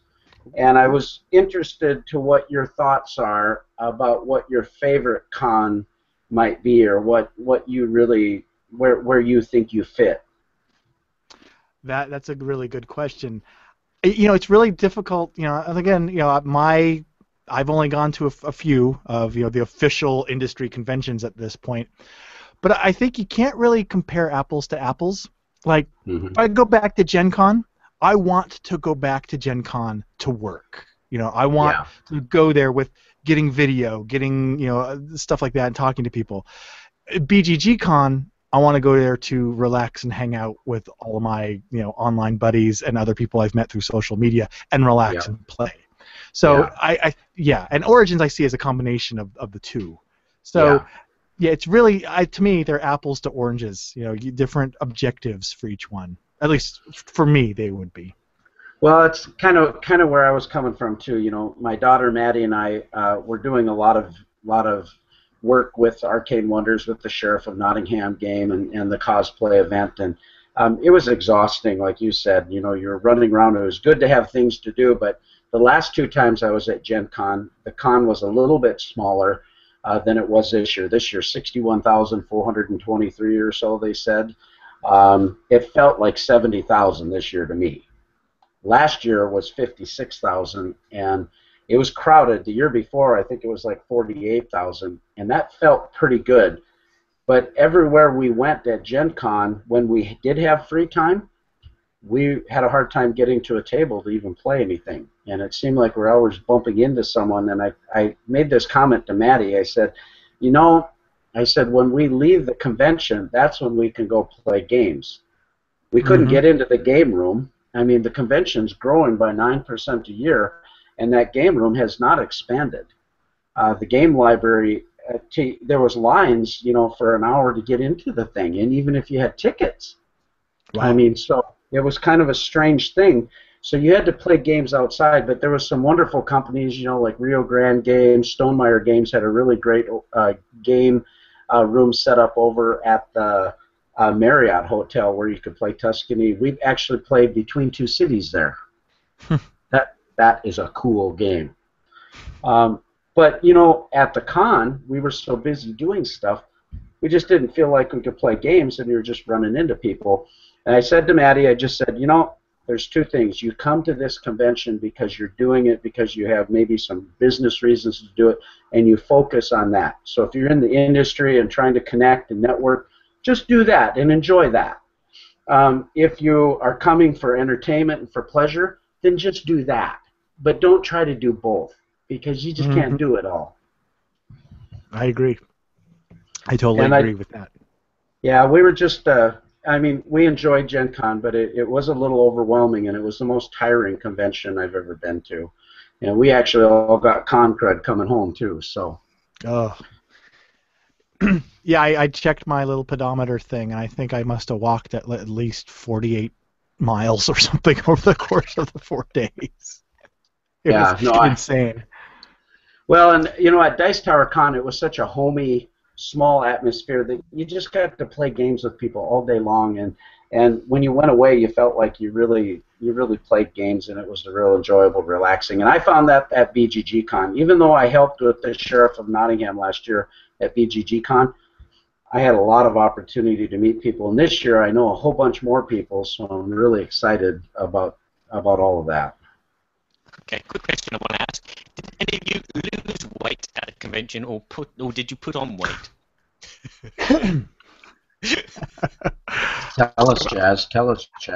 I was going to weigh myself before and after, but I have to say I lost weight. I mean, that's all I did was walk. No, actually, when I got home, it wasn't until I was on the plane on the way home, and I realized that was the first time that I sat down in 4 days.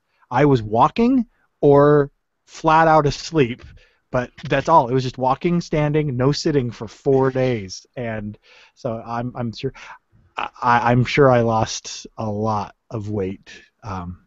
The zoo alone, sweating out all that water because it was. Apparently, the zoo is held on the surface of the sun. I wasn't realizing. It's on Mars. And you, Kevin, in your costume, did you lose a bit?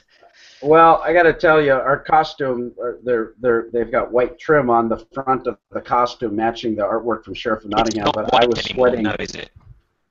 The red fabric bled into the white trim, and now it's pink. It looked like I actually was bleeding, and I'm too fat for that kind of heat, And that costume is heavy, and so likewise, I actually felt like when we came home, we had lost weight. Okay, that's good news. I can't wait for my next convention. I'm going to lose some weight because it's starting to.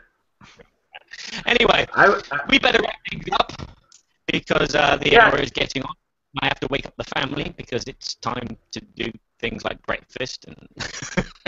So I'd like to why say don't we? Go ahead. Big thank you to someone here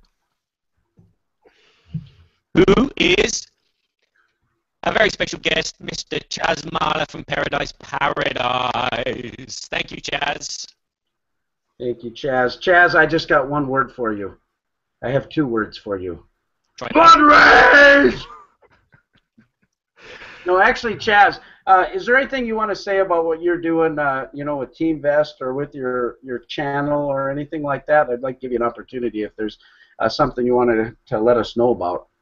Oh, thank you. Now the main thing is, the YouTube channel is youtube.com/pairofdiceparadise, and that's also the website is www.pairofdiceparadise.com, and on Twitter, Dice Paradise, which I forgot to put in my little lower third. Didn't realize that till the end, so I haven't been advertising myself the whole time. But no, the main thing is that it's at Gen Con. I actually met a couple of people who were familiar with the channel and the website, which was amazing. Blew my mind. That alone, out of 60,000 other people's, there's a couple that recognized me from it. So it's just been a privilege to be doing the show and the channel and everything, and I hope to be able to continue doing it for the foreseeable future. So thanks to everyone. You've been doing a great job on the board game breakfast segments with the Dice Tower, and I didn't know that you had such a wonderful singing voice. That little performance didn't demonstrate it. I rehearsed that bloody song for every hour on the hour for a week beforehand, and then I got up there and I was just off key the entire song, and it was just like, oh man. So in your mind. What we're referring to is the Dice Tower live show, and Chaz had a song, and you were singing it with Z, right? Yes, it was based on. It was a parody of A Whole New World from Aladdin, and that bloody song. When you're doing something. And as you are performing it, you're like, oh, just let me edit, undo, and go back, and I can do this so much better. But then it's gone, and yeah.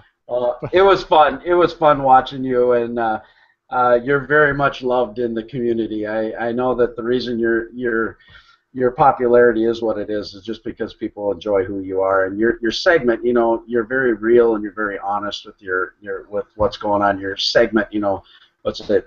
Sheeples for meeples peoples, or what is the sheeples? Meeples for sheepish peoples. Sheepish people meeples.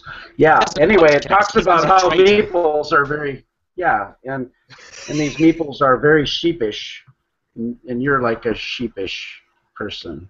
That's right? it exactly. Yes. that was the people that came up and talked to me at Gen Con. Almost all of them came up because of that series, and they mentioned it. And that series is so personal and special to me. It was really special having, making that connection with people, and anyone who tells me, that has had an effect on them, it's because it's just really special. And it's a little hard to talk about sometimes, apparently, but that was really neat. Just actually seeing some people that had connected through that series and had a chance to mention that it had changed their perspective on things. So I think it really strikes a chord with people, and you are reaching out to people that maybe struggle with some of that, and that it really, I don't have that problem. I suspected, but I wasn't positive. But I get it, and I just think it's fantastic because you're there, people can relate to you, and they don't have to feel like they're alone, and I think that's incredibly important. So well done, really, really great job. And you're funny, man. You crack me up. I love your stuff. Just love it. Well, thank you very much. You're starting to sound like me when I talk to myself about myself, so you're gonna make my ego a little more inflated, and trust me, when I get off this, I'll go do my reaffirmation, and I'll stroke my own ego. So don't worry about good enough. I'm good enough. I'm smart enough, and doggone it, people like me. Exactly. Oh. And next year. But yeah, thank you for having me on too. Yeah, pleasure. It's a pleasure. Well, Barry, I suppose you ought to send us home. Yeah, I'm going to send us home, but before I do, I just need to say quickly, this is the last video of Burky Badger I'm going to post on my channel. It's now going to move on to the actual Burky and Badger Board Game Babble YouTube site. So look for us there in future, and hopefully we'll have some videos at a reasonable hour for some of us.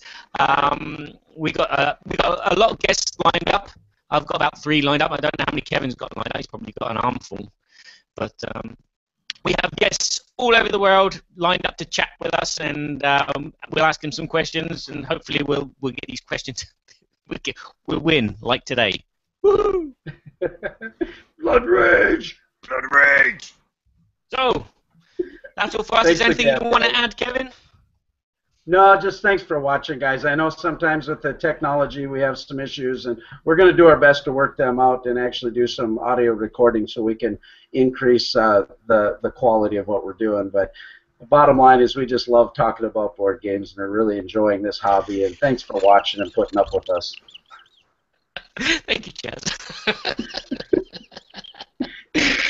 Okay. I'm going to play us out of here because I need to go to the little boy's room. I'll see you later, guys.